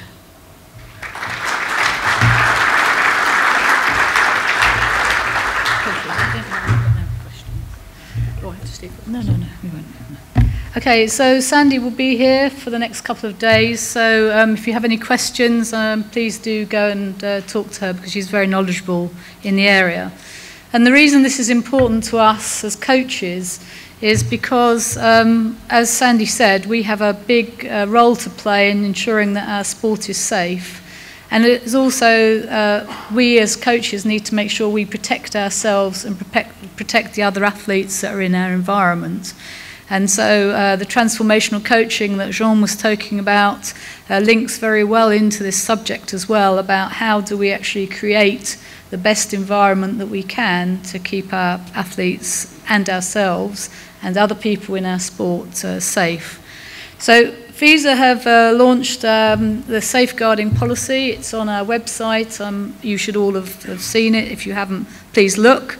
There's one of these cards on each of the tables. Please pass it around, and some lucky person can take it with them. This year we have had safeguarding officers at each of our events. and we are now expecting each of our events to have a safeguarding officer appointed by the venue. So if the event is in London, then London will appoint a safeguarding officer. We have got, this year also, we are going to be, we've realised through some of our delivery to our coaches that they are extremely isolated. So not only is the research patchy around the world, but also some of the policies and the people in place in order to look at safeguarding are also not there. And so FISA at the NF conference tomorrow will be having a session about this. Because it's all very well you as a coach creating a safe environment and understanding the policies, but you need to know who it is above you or alongside you that can actually be taking this subject forward. And later, early next year, we will be educating, making sure our council and our executive members are also educated and making sure that there are safeguarding officers again next year at all our events.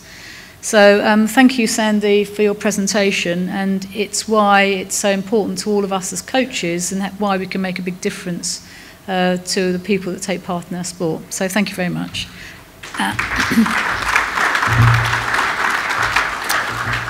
So it's now lunchtime, and we start again at 1:45. So please, can you come back in so I don't have to do my sheepdog thing and round you up? Okay, thank you.